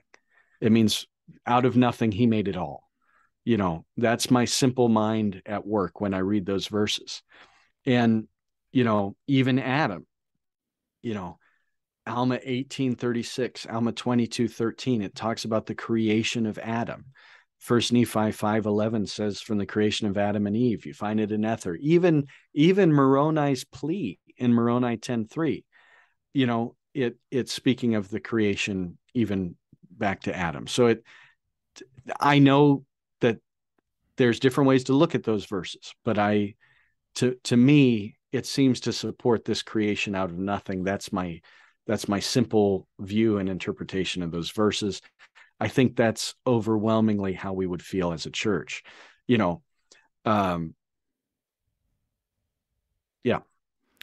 Well, all I'll say now is my friend Blake Oster's essay, Out of Nothing, A History of Creation Ex Nihilo in Early Christian Thought from 2005, for those who want the other side of the coin when it comes to the passages Josh just referenced. But or go on my blog, I've discussed some Hebrew and Greek issues as well. Yep. So, but we'll leave that for a moment. Maybe a part 2 or 3, I don't know. But we'll address the nature of man in a bit more detail. But would that mean, of course, that you would hold, say, the more traditional Christian view, if you will, that although Jesus did as a person pre-exist, everyone else not personally pre-existed. They only were correct mind and foreknowledge of God, what's basically called in theological circles ideal pre-existence, but not personal pre-existence. Correct. Yeah, we would be very mainstream on that. Okay, no, that's fine. And just with respect to the Holy Spirit, so you would not view that the Holy Spirit is a third person, but you would view it as the shared mind, if you will, of both God and God the Father and Jesus, and even based on the lectures on Fate number 5, which I actually for this interview reread last Yep. night.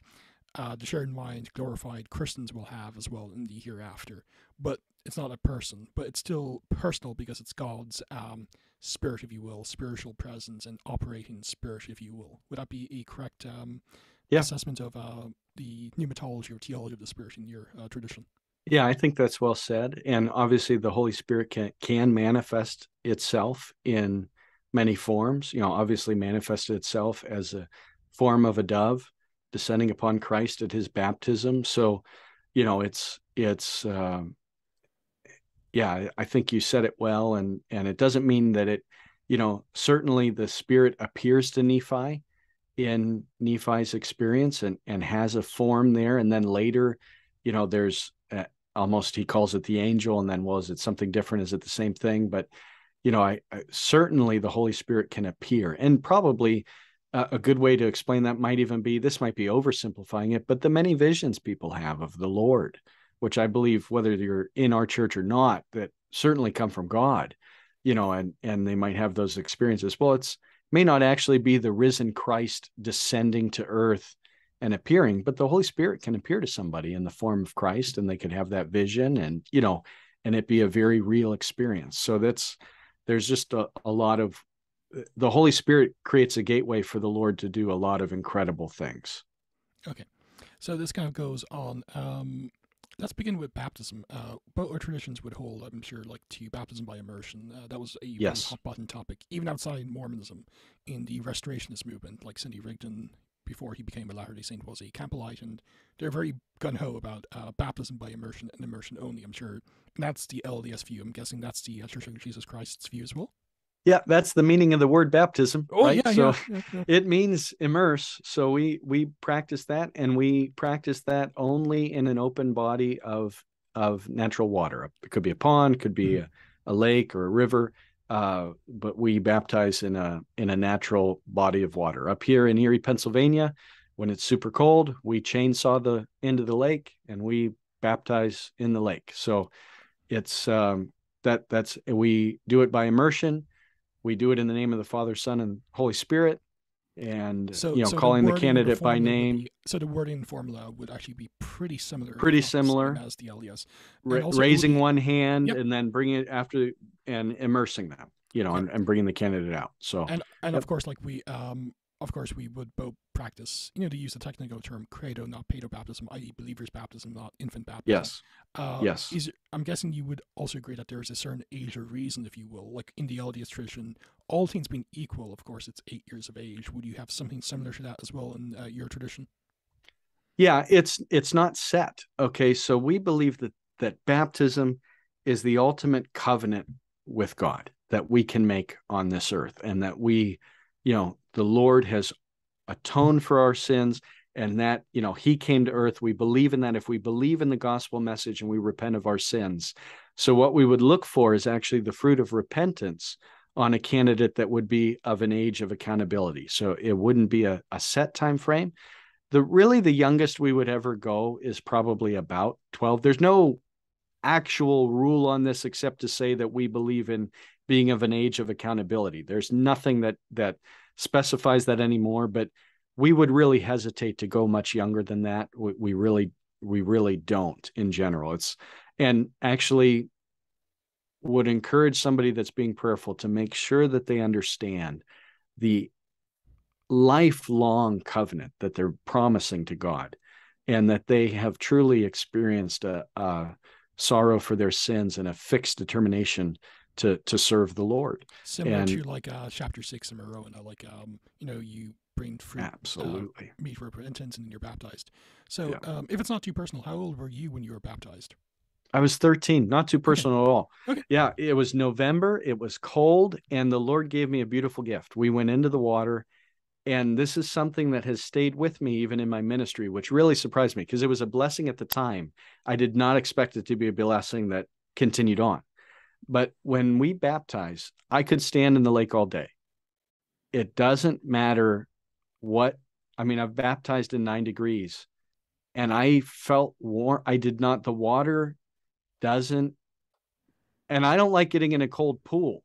So this is like, this isn't Josh, right? But And it's by the this way, for Irish and UK listeners, he's not saying 9 degrees Celsius, it's 9 degrees Fahrenheit, which is on the minus scale for us. So negative, what, 15 or yeah, something? it would be something similar to that, yeah. Pretty chilly. It's pretty chilly. So yeah, it's negative Celsius. So, um, and the Lord's blessed me where it doesn't. I mean, we've had some marvelous experiences. One had this gentleman that came to the church, met the Lord, and wanted to, repented of his sins, wanted to make his covenant with the Lord. So, on a spring day in Erie, we went to the water, and it was a sleety, cold day. All right, and 90% chance of rain all day. It just was one, and snow mixed in or whatever, and it was just a nasty day. Went out to the water and raised my hand. And as soon as I raised my hand, the clouds parted and a light illuminated us.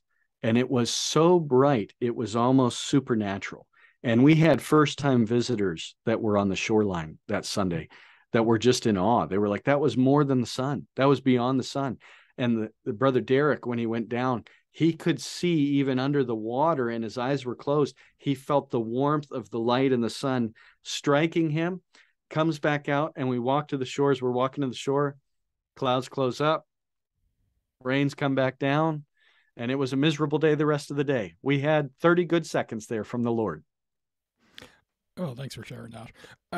And like in the LDS tradition and some other traditions within the broad Mormon restorations movement, you might not use this term, and I know LDS don't, but like functionally the theology is there. It's called baptismal regeneration. Basically, God, through the means or the instrument of baptism, regenerates us, remits our sins, and forgives our sins. And there's other views as well, like say the historical Baptist views, like you should be baptized and it's a outward sign, but it doesn't affect salvation at all. So what would the Church of Jesus Christ's view of the effects, if you will, of water baptism be? Would you agree with LDS and others that it's the means, not the cause, but the means by which, God's grace is initially applied and you're born again and so forth? Or would there be a view that it's a command, it's important, but it doesn't actually positively affect salvation, if you will? No, I don't want to minimize the fact that it is a command when you say that. So it's clearly a commandment in Scripture. Yeah. Right? The people are pricked in their heart in Acts 19. What must we do? And the command comes, repent and be baptized. Repent in the Hebrew, to turn away from your life and start a new life. And in Romans 6, we are buried with Christ in baptism, right? So we're crucified with Christ in that moment, buried in the tomb with him, and come up truly a new creature. So I'm not sure that we feel that the water actually does any washing, but it is very real to us at the same time. Okay, it is the moment of covenant with the Lord. It is the moment of symbolizing our conversion. Our testimonies surround about our asking for our baptism, and the Lord's prompting us and prodding us to it. So it is for us the pinnacle and the peak of our calling to Christ. And so, I think we are in very much agreement here on this, and I may not be saying it perfectly, but it is, I don't read anywhere in the New Testament where somebody is wanting to join the church and baptism's not the requirement. Sure. Where somebody's wanting to repent of their sins and baptism's not the answer. And so if we're matching our theology with the action of the book of Acts and the action of the scriptures in 3rd Nephi, especially the 20s through 29, baptism certainly seems quintessential to the faith, not just a nice to have, but a must have. And basically, you would agree, like God uses it as the means of bringing about a remission of sins, a la Acts 2:38 and so forth. Yeah, yeah. So we would be in agreement. And I like the fact you bring up Romans 6, because as you know, like it speaks about like us being united by Christ by baptism and so forth. What's rather interesting, if you ever want to discuss this as well, in verse 7, the King James, the verb translated as freed as a result of baptism is actually the verb dikeao, which means to be justified. So you're justified, not simply freed from sin. Such a great thing to bring out. Amen. Yeah. Yep. So yeah. And for listeners, of course, like track down or ask for a PDF of my book, Born of Water and the Spirit: The Biblical Evidence for Baptism and Regeneration. This is a. I saw that, and I know it's on my list to buy, because when I saw that, I thought I really want to read it. I'll send you the PDF after this. You don't have to do that. I'm happy to support you. Oh, no. I'll happily send you the PDF. If anything, just the first search. I'll take it. Yeah, I'll take it. Good. I'll send it to you. But this is like a teaching that's, I think, even if you didn't have the Book of Mormon, Modern Revelation, just with the Bible and the Bible alone, it's rather clear baptism is not simply a symbol or only a commandment. It's the instrumental cause, if you will, of remission of sins. But yeah, I'm glad we're in agreement on that particular topic. Yeah. And Mosiah 18 makes it, you get into Mosiah, it's real clear with the waters of Mormon for it to be, I don't think it's because they didn't have pools available. I recognize that they're hiding, from the king at the time, but it is in an open body of water, and it is for the remission of sins. If you look at verse 7 there in that chapter, so I think there's a lot there in at the waters of Mormon that highlight what we're talking about here. No, that's good. So we kind of briefly touched upon the nature of man and the important point of divergence between the LDS and Church of Jesus Christ traditions, i.e.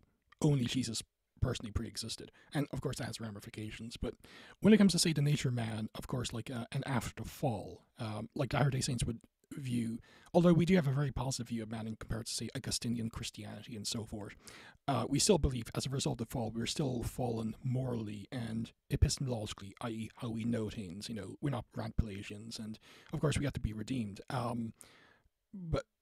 So what would the nature of man be in your tradition? Of course, and also, what's the nature of the hereafter? And what are the promises of a glorified Christian? Is it an exalted celestial earth? Is it like heaven going? And also, I know this is like a multi-tier question, so take as long as you want. What do you do with section 76 of the Doctrine and Covenants that speaks of 3 tiers, if you will? Because, as you know, like there, of course, like I know you don't believe all the revelations Cindy was a part of are binding or even necessarily true. And maybe that's one of them that, and maybe you could explain. True. If it's you one do of them. or don't believe it, and,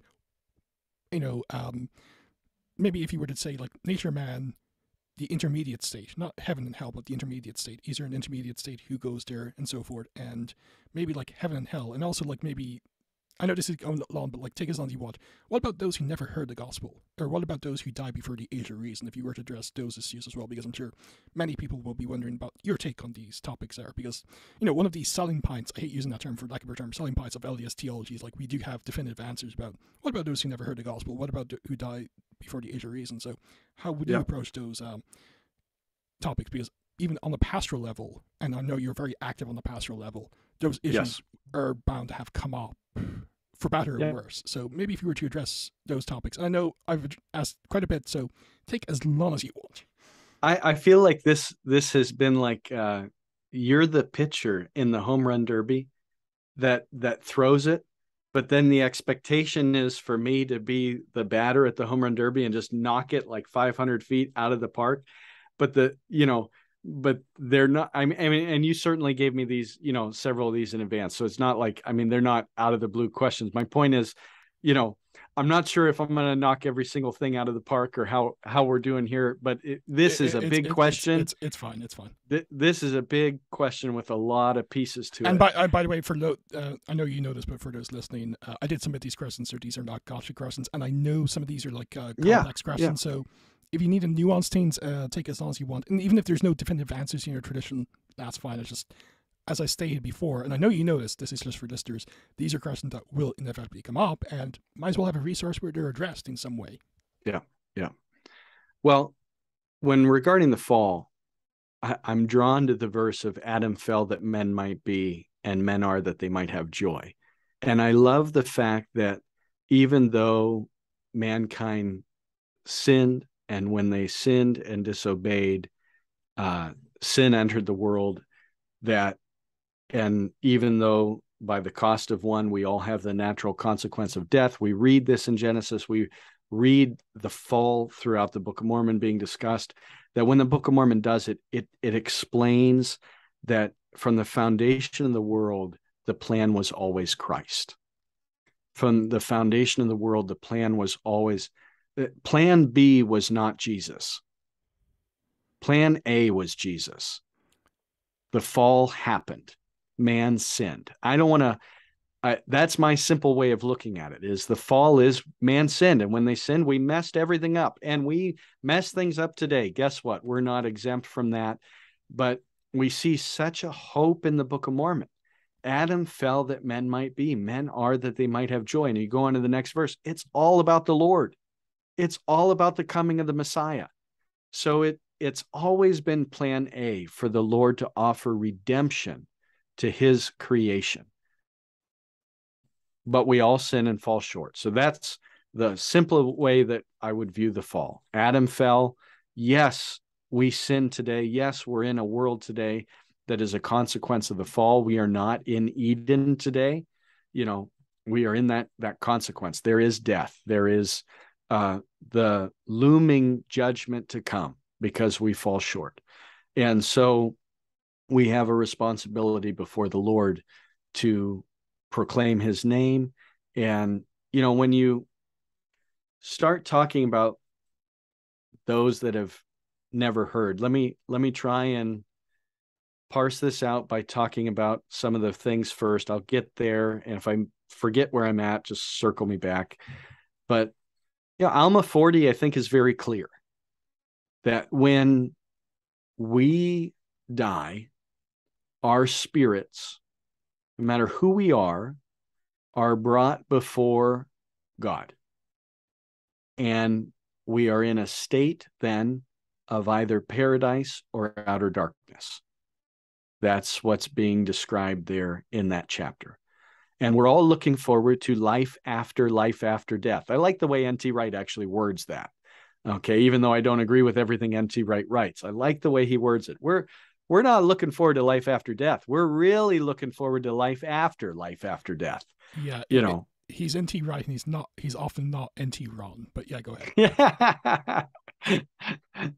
I'm probably N.T. wrong, so it's okay. But you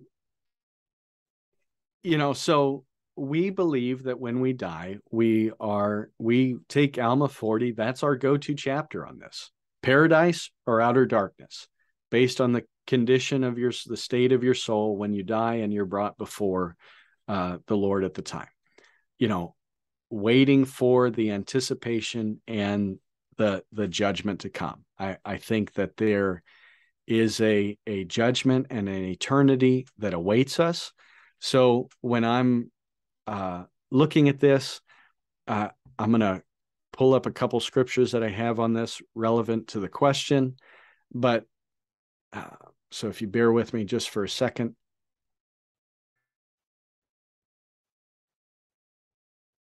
So there's a time coming when we all stand before God and we'll know the truth. Okay, so I like Mosiah 3:20 and 21. It says, "Moreover, I say unto you that the time shall come when the knowledge of the Savior shall spread throughout every nation, kindred, tongue, and people. And behold, when that time cometh, none shall be found blameless before God, except to be little children, only through repentance and faith on the name of the Lord Omnipotent." King Benjamin wants to be found blameless, and later on in some of the later verses, he says that he's sharing the testimony of Christ so that he will be blameless, because he's sharing the knowledge that he has to those that he's preaching to that day. So I view the church as the kingdom of God on earth, and that I have the authority to bring people into the kingdom of God on earth through the preaching of the message of the gospel, through those that hear that message to take action of repentance and baptism, and through that I would have authority to lay on hands for reception of the Holy Ghost. And when we endure to the end, we will all one day, believing and unbelieving, stand before God to be judged. That's one of the core principles of the gospel of Christ, is the judgment to stand before Christ one day as he is the just judge, and we'll stand before him to be judged according to our works, as the scripture says. Now, what lies beyond that, I believe, is the beautiful eternity that awaits. We can read verses throughout the Book of Mormon that talks about an endless lake of fire when it describes hell, and it describes an endless judgment of the wicked that are cast away, an eternal torment. Those things I take very literally when I read them, that is something that nobody likes to talk about. I don't care what church you're in. But you would affirm a form of, to use a fancy term, eternal conscious torment. Yes. Okay. Yes. That we all resurrect, believing or unbelieving, and stand before Christ to be judged. And there's eternal torment for those that are judged wicked at that day. And then the Book of Mormon describes the fact that we dwell forever with Christ and with God. That is also prevalent throughout the Book of Mormon on multiple occasions, where it talks about us dwelling with the Lord for all eternity. And so with that, that's our hope of heaven, is to dwell with God forever. And that's our understanding of heaven. So for us, there is not 3 levels to that. To us, you are judged to one of those 2 places. May the Lord save us all in his kingdom. Okay. I thank God that I'm not the judge. And then the question that, besides you, Robert, I believe every branch of Christianity does struggle with it. And I agree that the LDS answered this. They have an answer to this, that most Christians would struggle on this answer, is what about those that don't know? I find it interesting, the words of King Benjamin there, to talk about being blameless by preaching it, and also being then an intimation that there might be those who were then blameless for not hearing it. And how that gets parsed out is probably something where I'm thankful I'm not the judge. I do understand your interpretation. When I say that humbly. I believe I understand your interpretation for the need for temples and for baptism by proxy and some of those things. Which, by the way, is a question we'll be addressing because it relates to this, but yeah. It does directly relate to this question, because that ultimately is your very defined answer. We don't see that as necessary. We don't necessarily see enough evidence in Corinthians there. I understand you've written on the topic. I've even read some of it. I think it's good content. Thank you. But we don't necessarily see baptism by proxy as something necessary for, as is stated in the Book of Mormon, this probationary state. And the reason for it is we see, I guess this is an argument from absence, so forgive me of that, but it is just not something we see much. You have one verse there in Corinthians. It's there. I'm not saying I have, the perfect answer to that, but we don't see it in Acts. We don't see it in the actions of the church. We see it there in the letter in a way that has disputed interpretation, depending on who's talking about it. But where we don't see it is in the actions of the church in 3rd Nephi. We don't see it in the actions of the Church of Acts or Christ instructing it, or some of that unfolding. And so for us, there's just not enough there for that to be the answer for us. So we don't have temples per se. We're not answering the question that way. We're probably answering it in a very simple way of Christ is the judge. I have a responsibility to share the message. If I don't share the message in Mosiah there, clearly King Benjamin was willing to take believed he would take the brunt of it if he did not share the truth of the message of the gospel of Christ and leave that to his hearers.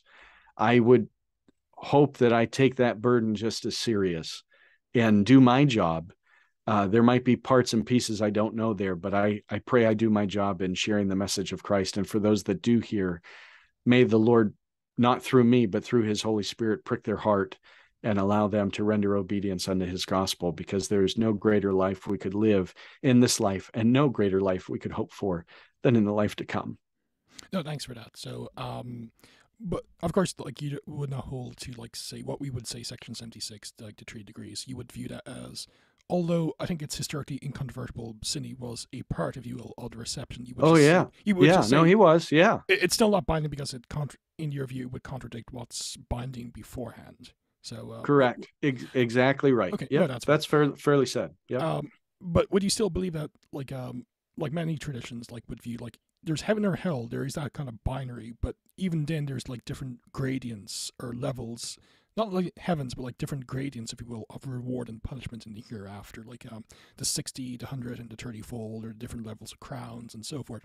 Would that be a position that you would hold as well? Like, yes, like there's a hell, it's eternal conscious torment, but like say a well-meaning charity activist atheist is not going to suffer the same torments, if you will, as say Adolf Hitler. You know, that there would be still different gradients of punishment and also reward in heaven and hell. I wouldn't say that I read that when I read the scriptures Okay. in there being levels or gradients, and I would just say personally, all I'm after is a penny. To go back to that scripture in the New Testament, I just want the penny, man. I want that. Whether, when you look at that parable and it was, the servant that had been serving for so long and the servant that came in right at the end, everybody got a penny. I just want that penny. If there's levels, I just want to be at the feet of Christ. Okay. I don't. I just want to be with the Lord. That's all I want, Okay. and that's No, I that's don't. fine. Yeah. No, that's fine. And by the way, Craig Blomberg, who's like, you probably have heard of him, like a leading New Testament scholar, he would actually hold that view that there, at least in heaven anyway, not necessarily hell, but in heaven, there's no gradients.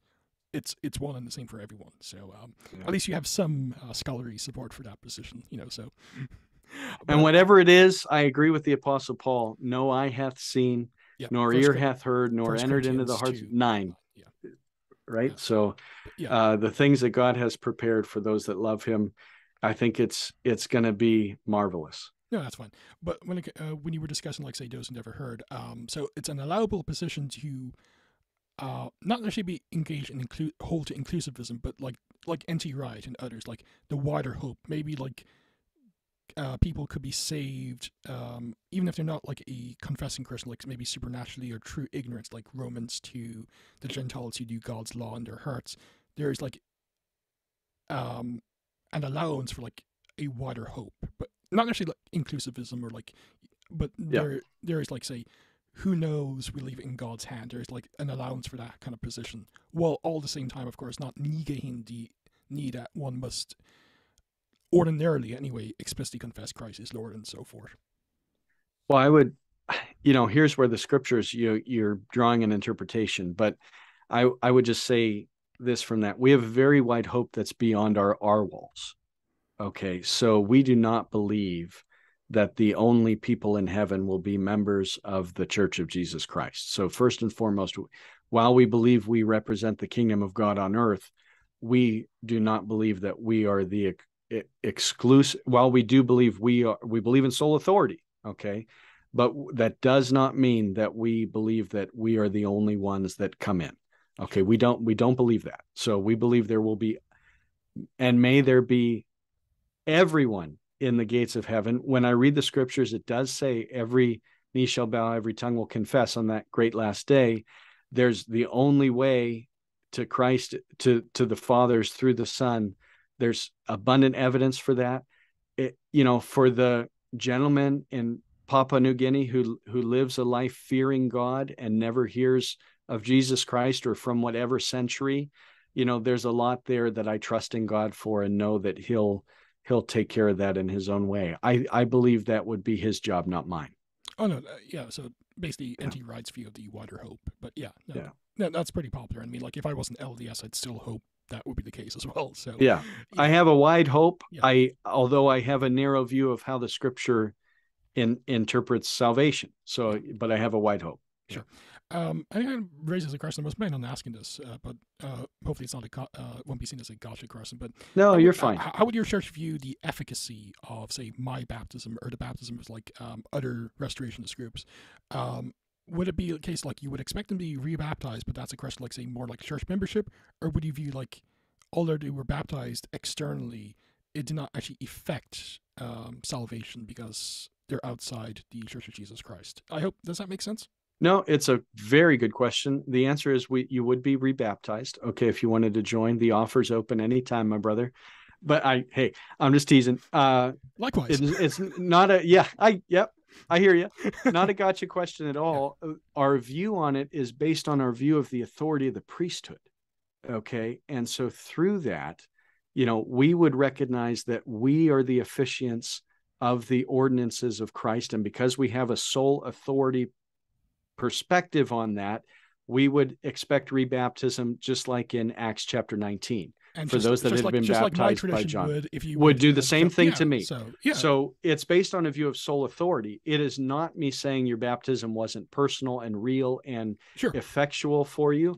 It's me stating that we have the authority to administer the ordinances of Christ, and in recognition of the church and that authority, you would come in under that entry point, because that's always the entry point. And in Acts 19 is probably the key scripture for that we would both use when talking to somebody that is coming into the church, whether yours or mine. So yeah, so basically you would hold to a view more or less similar to ours.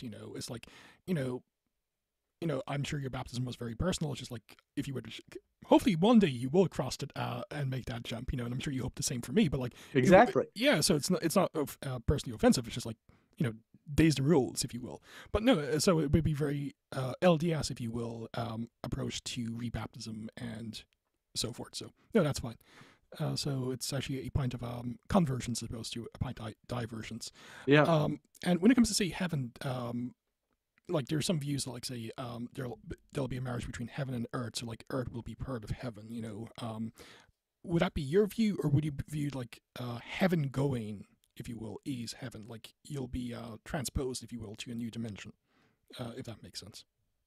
Yeah. So we are people that believe in a millennial. So we believe in Zion to come in the flesh before Christ's return in its fullness of the kingdom.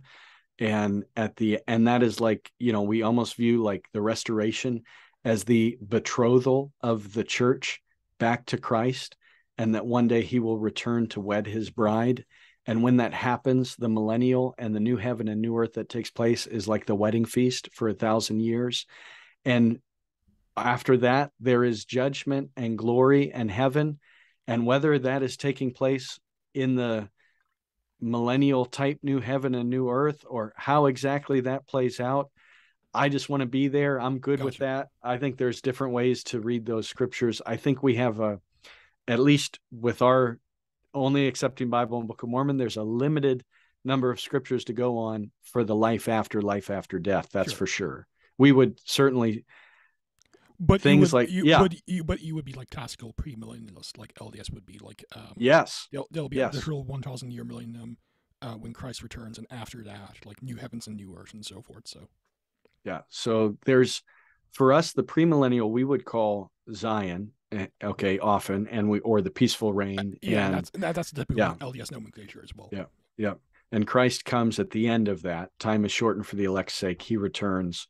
I think there's evidence in Revelation and terminology of that being termed then a new heaven and new earth. The holy city coming down, dwelling with Christ for 1,000 years, and then after that, the second resurrection. So you have the resurrection of the righteous at Christ's return, and then you have a second resurrection. At that second resurrection, we all stand before God to be judged and then enter into the eternity that awaits us. So. No, that's perfect. Yep. Thanks for that. I appreciate it. And of course, like when it comes to the nature of man, you would view like what would happen is like a you would be perfectly sanctified and you would be glorified. That would be like, say, the result of one being redeemed fully. A very traditional Christian perspective, not to engage in guilt by association, but that would be like it's very traditional. A la Daniel, being white and sanctified, that kind of sense. Yep, absolutely. Cool. Yep. we're near the end. We only have like three issues, but when it comes to say worship on a typical Sunday, you kind of touch upon like there is like Okay, an yeah. allowance for like say speaking in tongues and so forth. But like say on a typical Sunday meeting, maybe if you were to like outline what that is, we use the same sacrament prayers that we would use, albeit you would use the original wine as opposed to water. Hmm. And of course, like the common cup, would it be like would the Eucharistic prayers be the same, i.e., taken from the Book of Mormon? What would be like say the standard to use a fancy term liturgy if you will like Yeah. are the talks after the sacrament, what's the role of hymnody in the tradition as well? There's kind of the tradition of how we do things, but there's a lot of flexibility within that. So if the ministry feels to do something on a certain day, it, you know, it and it goes in that direction, praise God, follow the Spirit, brothers. So, but typically, we'll have a Sunday school in the morning. And after Sunday school, we begin a worship service. We are a singing group. We do a lot of singing. My congregation, half of them are from Africa. So there's a lot of clapping. There's a lot of joyful noises that we make in praising God. And we have preaching. We have testimonies every week. And we have a if anybody's sick and needs prayer or anointed, those things are offered to take place. And we have the Lord's Supper. Once a quarter, we practice feet washing with the entire congregation. In John chapter 13, the Lord, the same night that he gives communion, the Lord instructs for feet washing. He doesn't tell us how often, but he instructs it. And so we are we usually about once a quarter. We just had ours last Sunday. All of the brothers will wash the brother's feet. When you do, you're humbling yourself before your brother, praying for them while you're washing their feet, and asking the Lord's blessing to be in their life, and however the Lord directs you in those prayers. One of the beauties of it is you'll see the president of the church kneeling before a newly baptized member, and everybody's equal. And it's one of the best things about the ordinance. It's a very humbling, intimate ordinance to have with our brothers and sisters. The sisters wash each other's feet just for propriety, just to make sure that there's, sisters wash. It's just the right thing to do. Just sisters wash sisters' feet, brothers wash brothers' feet. So that's something special you'll see in our congregations around the world once a quarter. And often if there's more than one elder, you might have more than one speaker. You might have a speaker and somebody that follows or something like that during the preaching. Testimonies are pretty free flowing and encouraged. And that would be a basic structure. Midweek services are all over the map. I mean, we do a teens class, our young men's class out at my place. Usually it involves a bonfire, scripture, deep topics, diving into topics that might be relevant for young people. We have an active ladies circle that meet together around the church. It's for the women and for our young sisters. There's a lot of auxiliary stuff for the youth, retreats, things like that go on. But I know you were specifically asking about a Sunday. That's the typical Sunday. Plenty of congregations will have a big meal afterwards. We are a group that likes to be together, that enjoys the fellowship of it. We're a group that wherever you go, you stay at somebody's house. Hotels happen, but man, more often you'll see 10 kids piled on a floor as they're traveling somewhere, and everybody's just together. We love being together. The bond of fellowship is definitely a strength of the church. It's a very much so. The word community is overused, but that it's a community feel. It's a very intimate place for our membership. And even when you're traveling across the country and you don't know a brother or sister, you could easily stay at their home, and that would be open and welcomed. And it's just it's one of the neat things about the church. We have unique songs. We certainly sing restoration songs. We will sing Amazing Grace, but we have through one of our sisters that received the gift of song, just like David the psalmist and others in the scriptures, Nephi, when he writes his scripture, we have an entire hymn book that was inspired by one of our sisters, where she wasn't gifted or talented at all, but she receives both the music she's recently passed away, both the music and the words completely. and actually needed talent around her for composition because she had no singing skills or musical skills, but the Lord gave her the gift of songs. And so we have an entire hymnal called the Songs of Zion that we sing from. And so that's some of the different, you will hear around the world songs of Zion being sung on a Sunday at our congregation. It's just one of our hymn books. So Oh, that's good. Just on the you mentioned you have a Sunday school every Sunday. Like in the LDS tradition, like there's a 4-year cycle at the moment. Like 1 year Old Testament, next year New Testament, then Book of Mormon, then Doctrine and Covenants, Church History, and all units of the church follow the same week by week the various passages. So there's a uniformity, if you will. There is there like a uniformity of like what's to be discussed or taught in the gospel doctrine classes throughout? And if so, is there some type of cycle, if you will? Like, is there like 1 year Old Testament or Bible, and next year Book of Mormon? Uh, uh, so if you want to maybe address that, yeah, I'm just kind of curious. I see the value in that. I actually, my mother-in-law is Catholic. I know they have their set readings and some of their set studies as well. And, in some things it's kind of preset that way for her. And it's wonderful. It's a unifying thing to do. We do not do that. We are very, we have lessons that the church does have an education committee that creates lessons. They can or don't have to be used. I don't always use them when I teach my lessons. In fact, very rarely. So our ministry, our teachers, those that are teaching the children, that would be more determined from the branch side. What series they want to teach, what they want to go through, what the planning is for that. Very open. So it's not something that's preset is the short answer. But I really respect it. I understand why. I see the value in having the unity of that. There's pros and cons to both. Yeah. Yeah. But when it comes to say donations, of course, like LDS at the moment practice like tithing and so forth. Is there a form of donation that members of your community engage in? Is it tithing, or is it similar, or is it like more like voluntary contributions, but it's not necessarily strict 10% tithing? Yeah, it's voluntary. We call it free will tithing, but it's voluntary. There is no set amount for anybody. It is completely up to the individual. We encourage a tithe. We encourage a 10% donation. Frankly, we don't.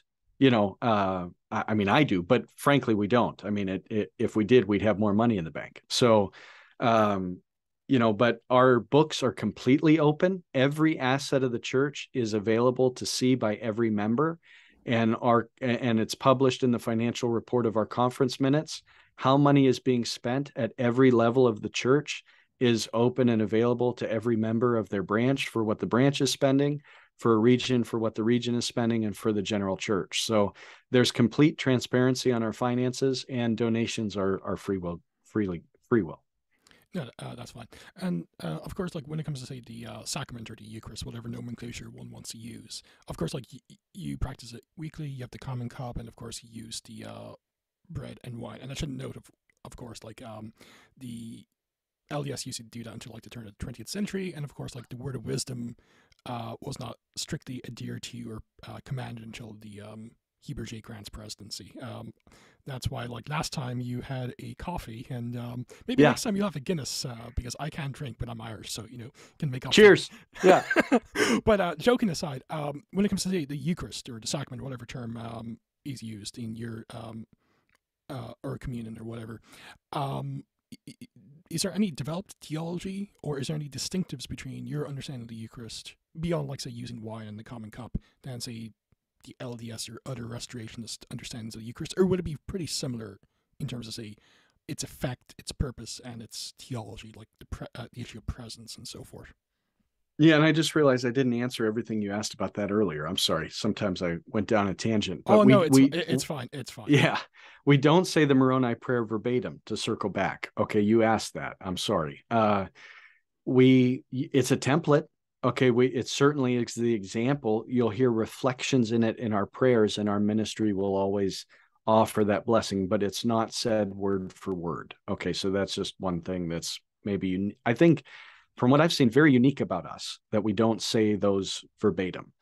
Just on that, would it be more Yeah, like if someone were jump to in. offer the prayer, as long as it substantially touches upon, like, say, what has to be said, like, um, maybe, for instance, like in some, say, Catholic sacramental theology, there's like the essential form. You have to say, "This is my body, this is my blood," to confect it. Would it be like something similar in your tradition? Like, you must at least touch upon something essential, and that's fine. It doesn't have to be like similar to Moroni's prayer. Yeah, for the ministry, you need to bless the bread and you need to bless the wine in the name of the Lord. But the rest of it is not necessarily that. I would say even the Catholic might be a little bit more developed than us there. It's a little bit more open and more free. Yeah, to Yeah, be fair, I just use that it's kind of a as an reflection of, analogy. you'll see this kind of a reflection of who we are. It's like we're very, you know, desiring to be led by the Spirit and all these things. There's very little repetition in that way. I mean, there's things we do, but it's very open to that. It's very flexible there. But the bread gets blessed. Don't make no Oh yeah, of mistake course, about of it, course. in the name of the Lord. Yeah. So, and I think it's good for us to challenge ourselves to use the Moroni scriptures to make sure we're hitting the points that he hits on. That's certainly important. And then, for your give me your basic question about communion again, though, that started that. Oh yeah, of course. Like That jogged my memory. oh yeah, of course. Like there's like some differences, like say using wine as opposed to water, and Yeah. some other changes which are not really substantial changes, I think, anyway. But when it comes to, say, the theology of, say, the Eucharist or the communion or sacrament, Yeah. however you want to label it, would the theology and the purpose, if you will, like the effect and so forth of the sacrament or the Eucharist, would the LDS understanding of it and, like, say, the Church of Jesus Christ, would there be like no real major point of distinction or divergence when it comes to, say, the theology or the doctrine of it? Yeah, we would just take the scriptures that says it represents the body and it represents the blood, and that's our position. Okay, we don't Sure. believe in transubstantiation or substitution or things like that. It's, for us, it's a representation of the Lord. It's a reminder of our covenant to him. It's a reminder of his sacrifice to us, and it brings us together in one body under him. And that's the basics of it. It's representing Sure. something that we are to remember. Yeah, and we would hold that view as well. Yeah. But in the LDS tradition, and it's kind of been stressed a lot in recent decades, is like God can use it as a means of bringing about, say, sanctification and renewing our covenants. Would there be something similar in your tradition as well, that it's not simply like a symbol, like the Zwinglian view, but God can use it positively as well, like, say, to sanctify someone or use it as some other positive means as well, beyond a mere physiological reminder of the atonement? That's a good question. I don't know if I have the perfect answer there to that. I think there can be incredible meanings and experiences that come through communion. Would be maybe a less formal way for me to answer that. I mean, there's been times where people have had powerful experiences tied to it, and it has directed them in powerful ways. So I think there's something to that maybe I haven't fleshed out in my answers, but Okay, no, that's fine. I appreciate the answers. And I didn't know about the, for lack of a better term, flexibility when it comes to the sacrament prayer in your tradition. So, I'm learning new things as well, so I do appreciate that. yeah.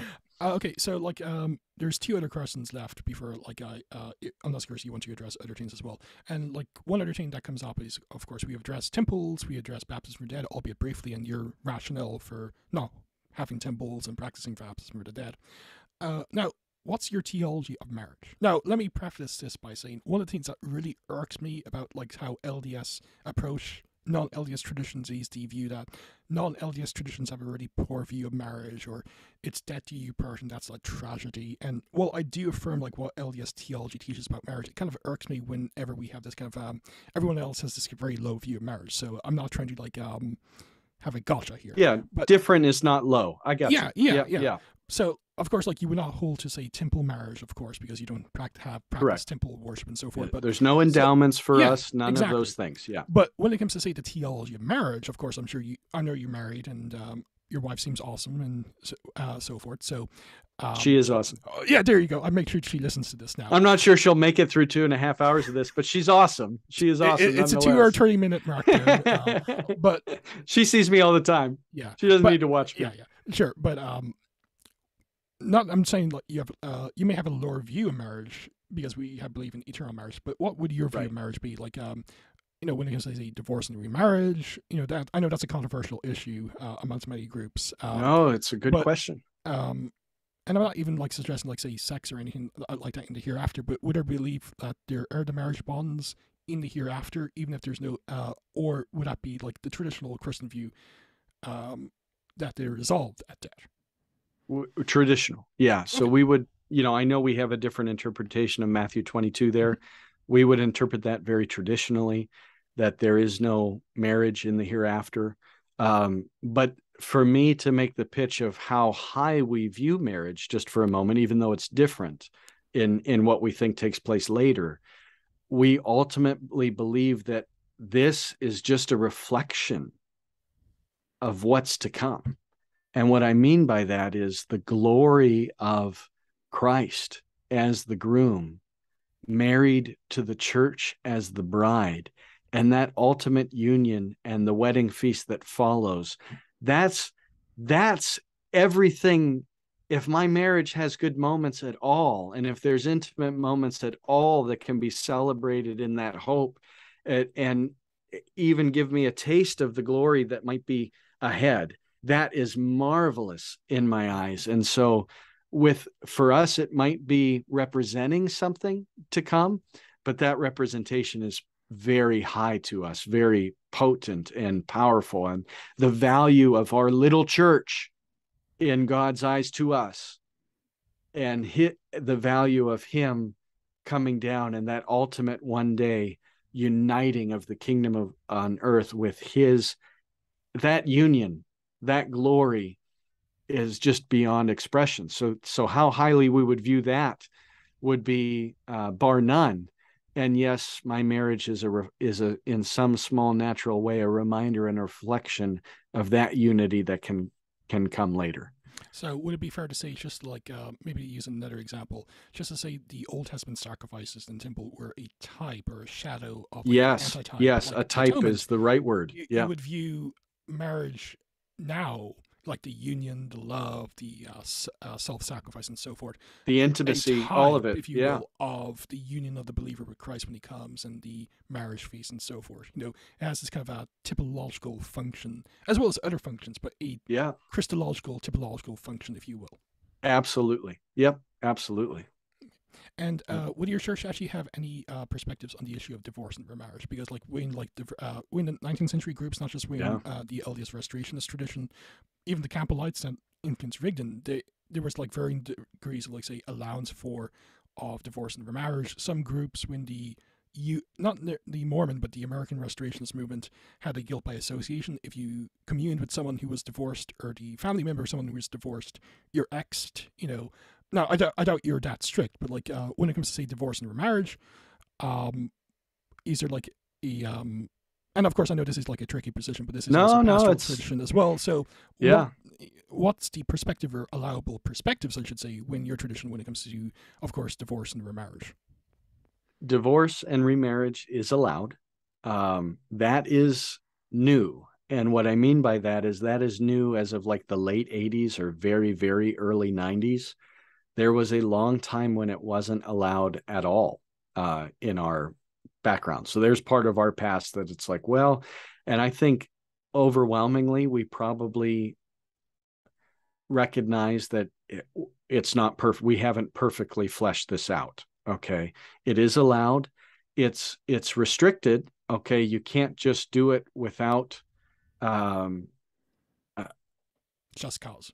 Yeah. I mean, I cannot, but we take the vow very seriously and sacred. Okay. So, and we're disheartened when that's not the case, even within the church. As a ministry, we take it very seriously and sacred, but it is allowed. And there's reasons and causes that are justified, abuse, adultery, things like that can happen that for the safety of the individual, or when a covenant has been clearly broken by abandonment or adultery or something like that, addiction, that there can be just causes for divorce. It's not something we like. It's icky. We take our covenant tremendously seriously. It would be seen as a necessary evil, if you will. Yeah, exactly. Almost like, when the Lord says that I give you the bill of divorcement, he still doesn't speak very favorably about it, even when he says it, right? So it's like, and we would certainly feel the same way. We do believe in marriage to be between a man and a woman. And this kind of leads on to the next issue when it comes to moral issues, but that's good. So I agree, that's where we're at. Yeah, we're very. I don't like the word conservative that way, because you don't have to be conservative to be in our church, but we, as far as marriage goes, it's between a man and a woman, and we believe that to be holy and sanctified in the way it's set up in Scripture and God's plan for our life.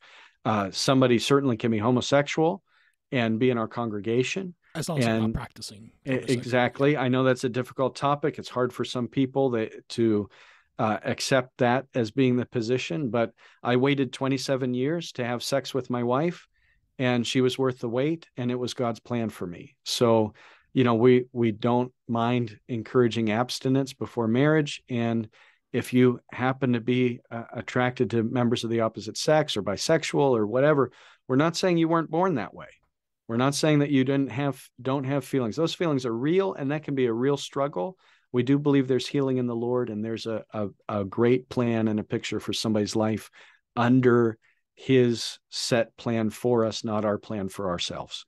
And that kind of leads on to the question of the church's stance on moral issues. Now, this is not a gotcha, because anyone who pays attention to my blog knows I'm very conservative. #abortion is murder. So no one will think I'm trying to get up here on Josh. But when it comes to you're okay. Oh no, it's fine. It's just these are hot button topics, so I would but anyone who pays attention to me knows I'm on the right side, if you will, of these things. Double entendre intended. I heard it. I heard it. Yeah. I heard the tone. Yeah. But so when it comes to say some of these moral issues, I'll just throw them out, and you can you've already briefly touched upon them, but maybe we could flesh one or two out as well. So you're fine. Is there when it comes to the contraception weighing marriage, of course, premarital sex is sinful. I think we can both agree. But does the church actually have any stance on the issue of contraception, or is that simply between the spouses as long as it's consensual? Or would it be a more traditional conservative view, even when marriage, contraception is a no-no? No, there's no stance on contraceptions between the couples. The church doesn't take a position on that, and if the church is not as strict on that at all. Okay. Not at all. There's no position. So, okay, no, that's fine. Yeah. And that kind of comes up to the issue, and we kind of briefly touched upon the beginning, but again, hop on topic, but the issue of abortion. Now, the LDS tradition would view abortion intrinsically as evil, but in very, very, very, very extremely rare cases. And although liberals, and when I use the term liberal, I mean leftists, tend to use this as the trump card, if you will, but they're very rare. In the case of rape and incest and so forth, it's allowable, but even then, doesn't mean ipso facto you should get an abortion. It's just it's allowable, if you will. What's your church's stance on abortion, or as I call it, infanticide?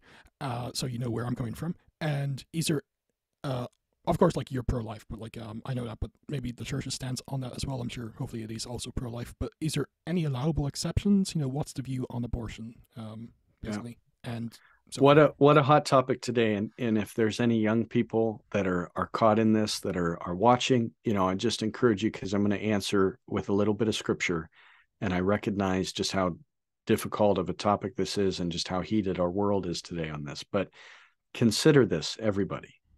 Consider the fact that Elizabeth sees Mary, and when she does, John is acknowledged and personified in the scripture, credited with actions that stir the Holy Spirit, and is treated as a human being. And Christ within the womb of Mary in that moment is treated as a living being with value. So according to the word of God, the baby that is alive within the womb is a living soul. Okay. Just as it's described when God breathes into Adam and he became a living soul, that child is certainly a living soul. So our church is pro-life based upon the value that's offered within the Word of God, because everything we believe in, even if you want to interpret something differently, we're going to defend it with multiple scriptures within the Bible and Book of Mormon. And so that baby, John the baby, was alive, was a real person, and had intrinsic value at that time, and his actions at that time could even stir the Holy Spirit in the room. So the Bible is unquestionably pro-life, and our church is unquestionably pro-life. Now, like your church, my church has a strong, extremely strong stance against abortion. But for women who take that stance, that there is room in the pew for you, there is healing through Christ, there is a mourning and a grief that the Holy Spirit can offer and come in and be with somebody that goes through those trials. So for women that have made a decision that maybe the church might disagree with, there's a place in the pew for you. There's healing, there's repentance, there's peace that can be offered and found in the gospel. And so even within that, people that might make a decision, that doesn't mean that you can't come to Christ and find him and find the peace that's offered through him.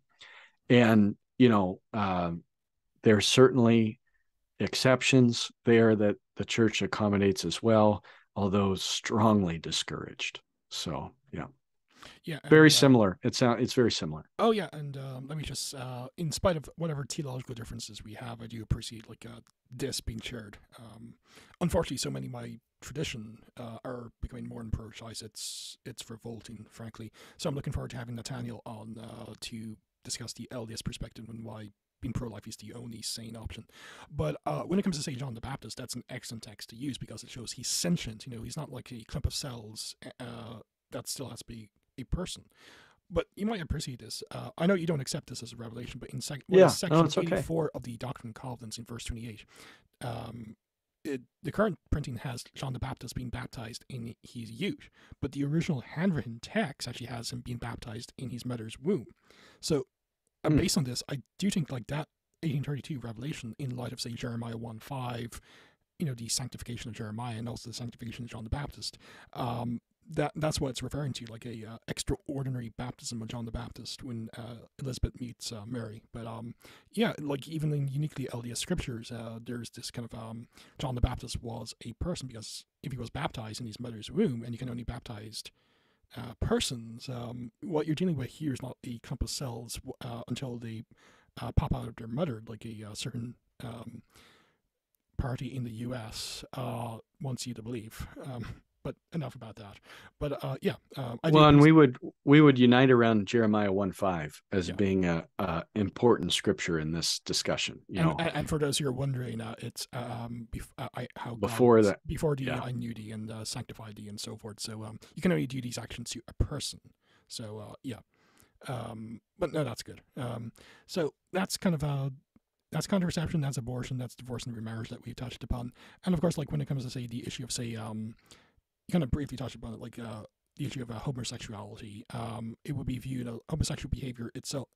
The behavior itself is sinful, but in of itself, having homosexual tendencies but not acting upon it, that would not be seen as necessarily evil, as long as one because we all have sinful temptations and so forth. Some are more grievous than others, but that would be the perspective of your church as well. Homosexual behavior is intrinsically sinful, but simply having an inclination but not acting upon it is not intrinsically sinful, but it's something to be correct to God about and so forth. Similar to the LDS view. Yeah.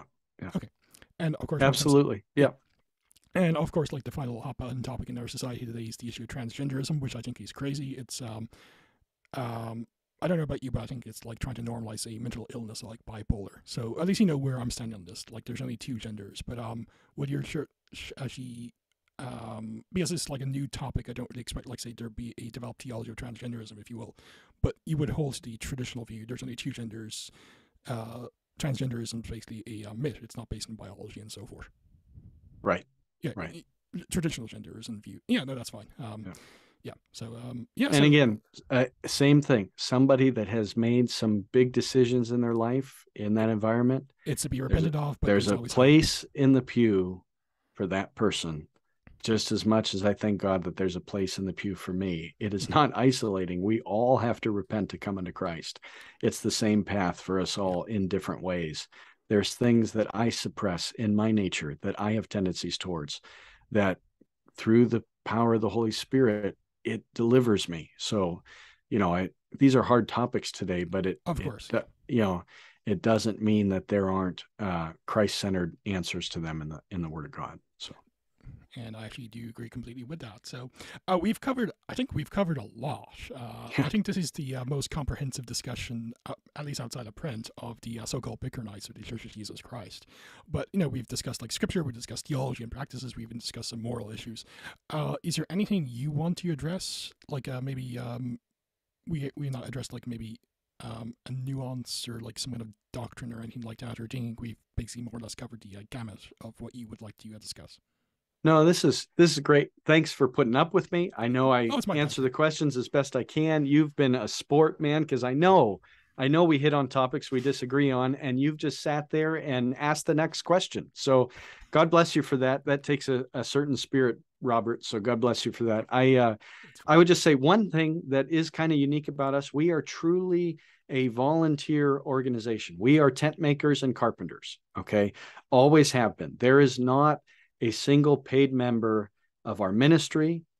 I know like one thing that might be different here is like, general authorities. We don't have that title per se, but like our apostles are not paid. The president of our church is not paid. Everybody is working for the kingdom of God. They are all volunteer. We don't view it even as volunteering. We take it so seriously. Like that word wouldn't even be said. But for lack of a better term, yeah. For lack of a better term, we're all volunteers. We're all giving to God for the good things he's done for us that we can never repay. So there's no paid ministry in our church. And that's something that's unique for us that I think is worthy of mentioning. We're not the only ones, but it is unique to us in a certain respect. We're a simple church. I know that I think at the end here, as somebody that's made it this far, you've learned that we haven't fleshed out every road of systematic theology. That's not who we are. What we are strong in is in the workings of the Spirit of God and the gifts of the Spirit of God and the revelation of God to our membership, both on an individual level, at a branch level, and to the church. You talk about chiasmus in the Book of Mormon. We have revelations that have come forth free-flowing from members, detailed, intricate chiasms, beautiful words of the Lord, and prophecy for our day and time, marvelous gifts. So we have, we're a small church with a big offering in the Spirit, and through that,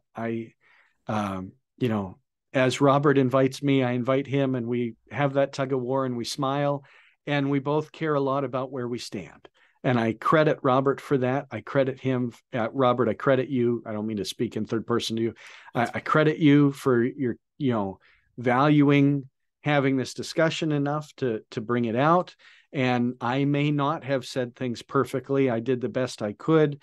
Where I have not said things perfectly, those were Josh's mistakes, not the church's. And we read those. I mean, I do Mormon and Moroni's plea there, right? I'm imperfect. I may not have said everything perfectly.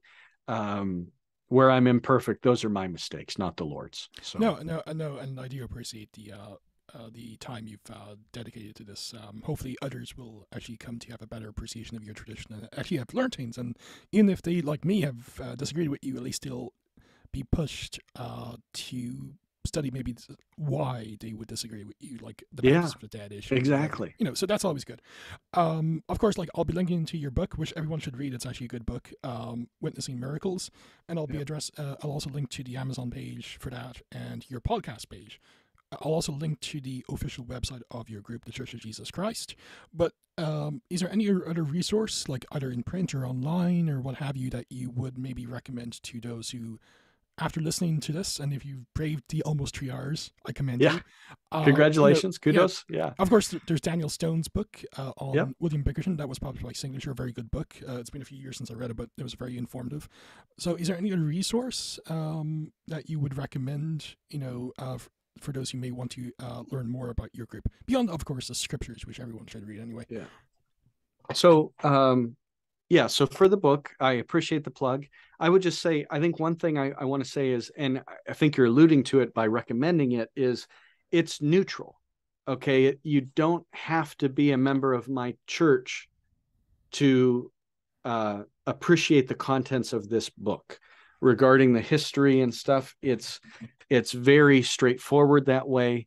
The topics we've discussed here are not the topics being discussed. So, for somebody, I do believe the book cross-pollinates around the Restoration, and frankly, I believe it cross-pollinates across the bigger umbrella of Christianity.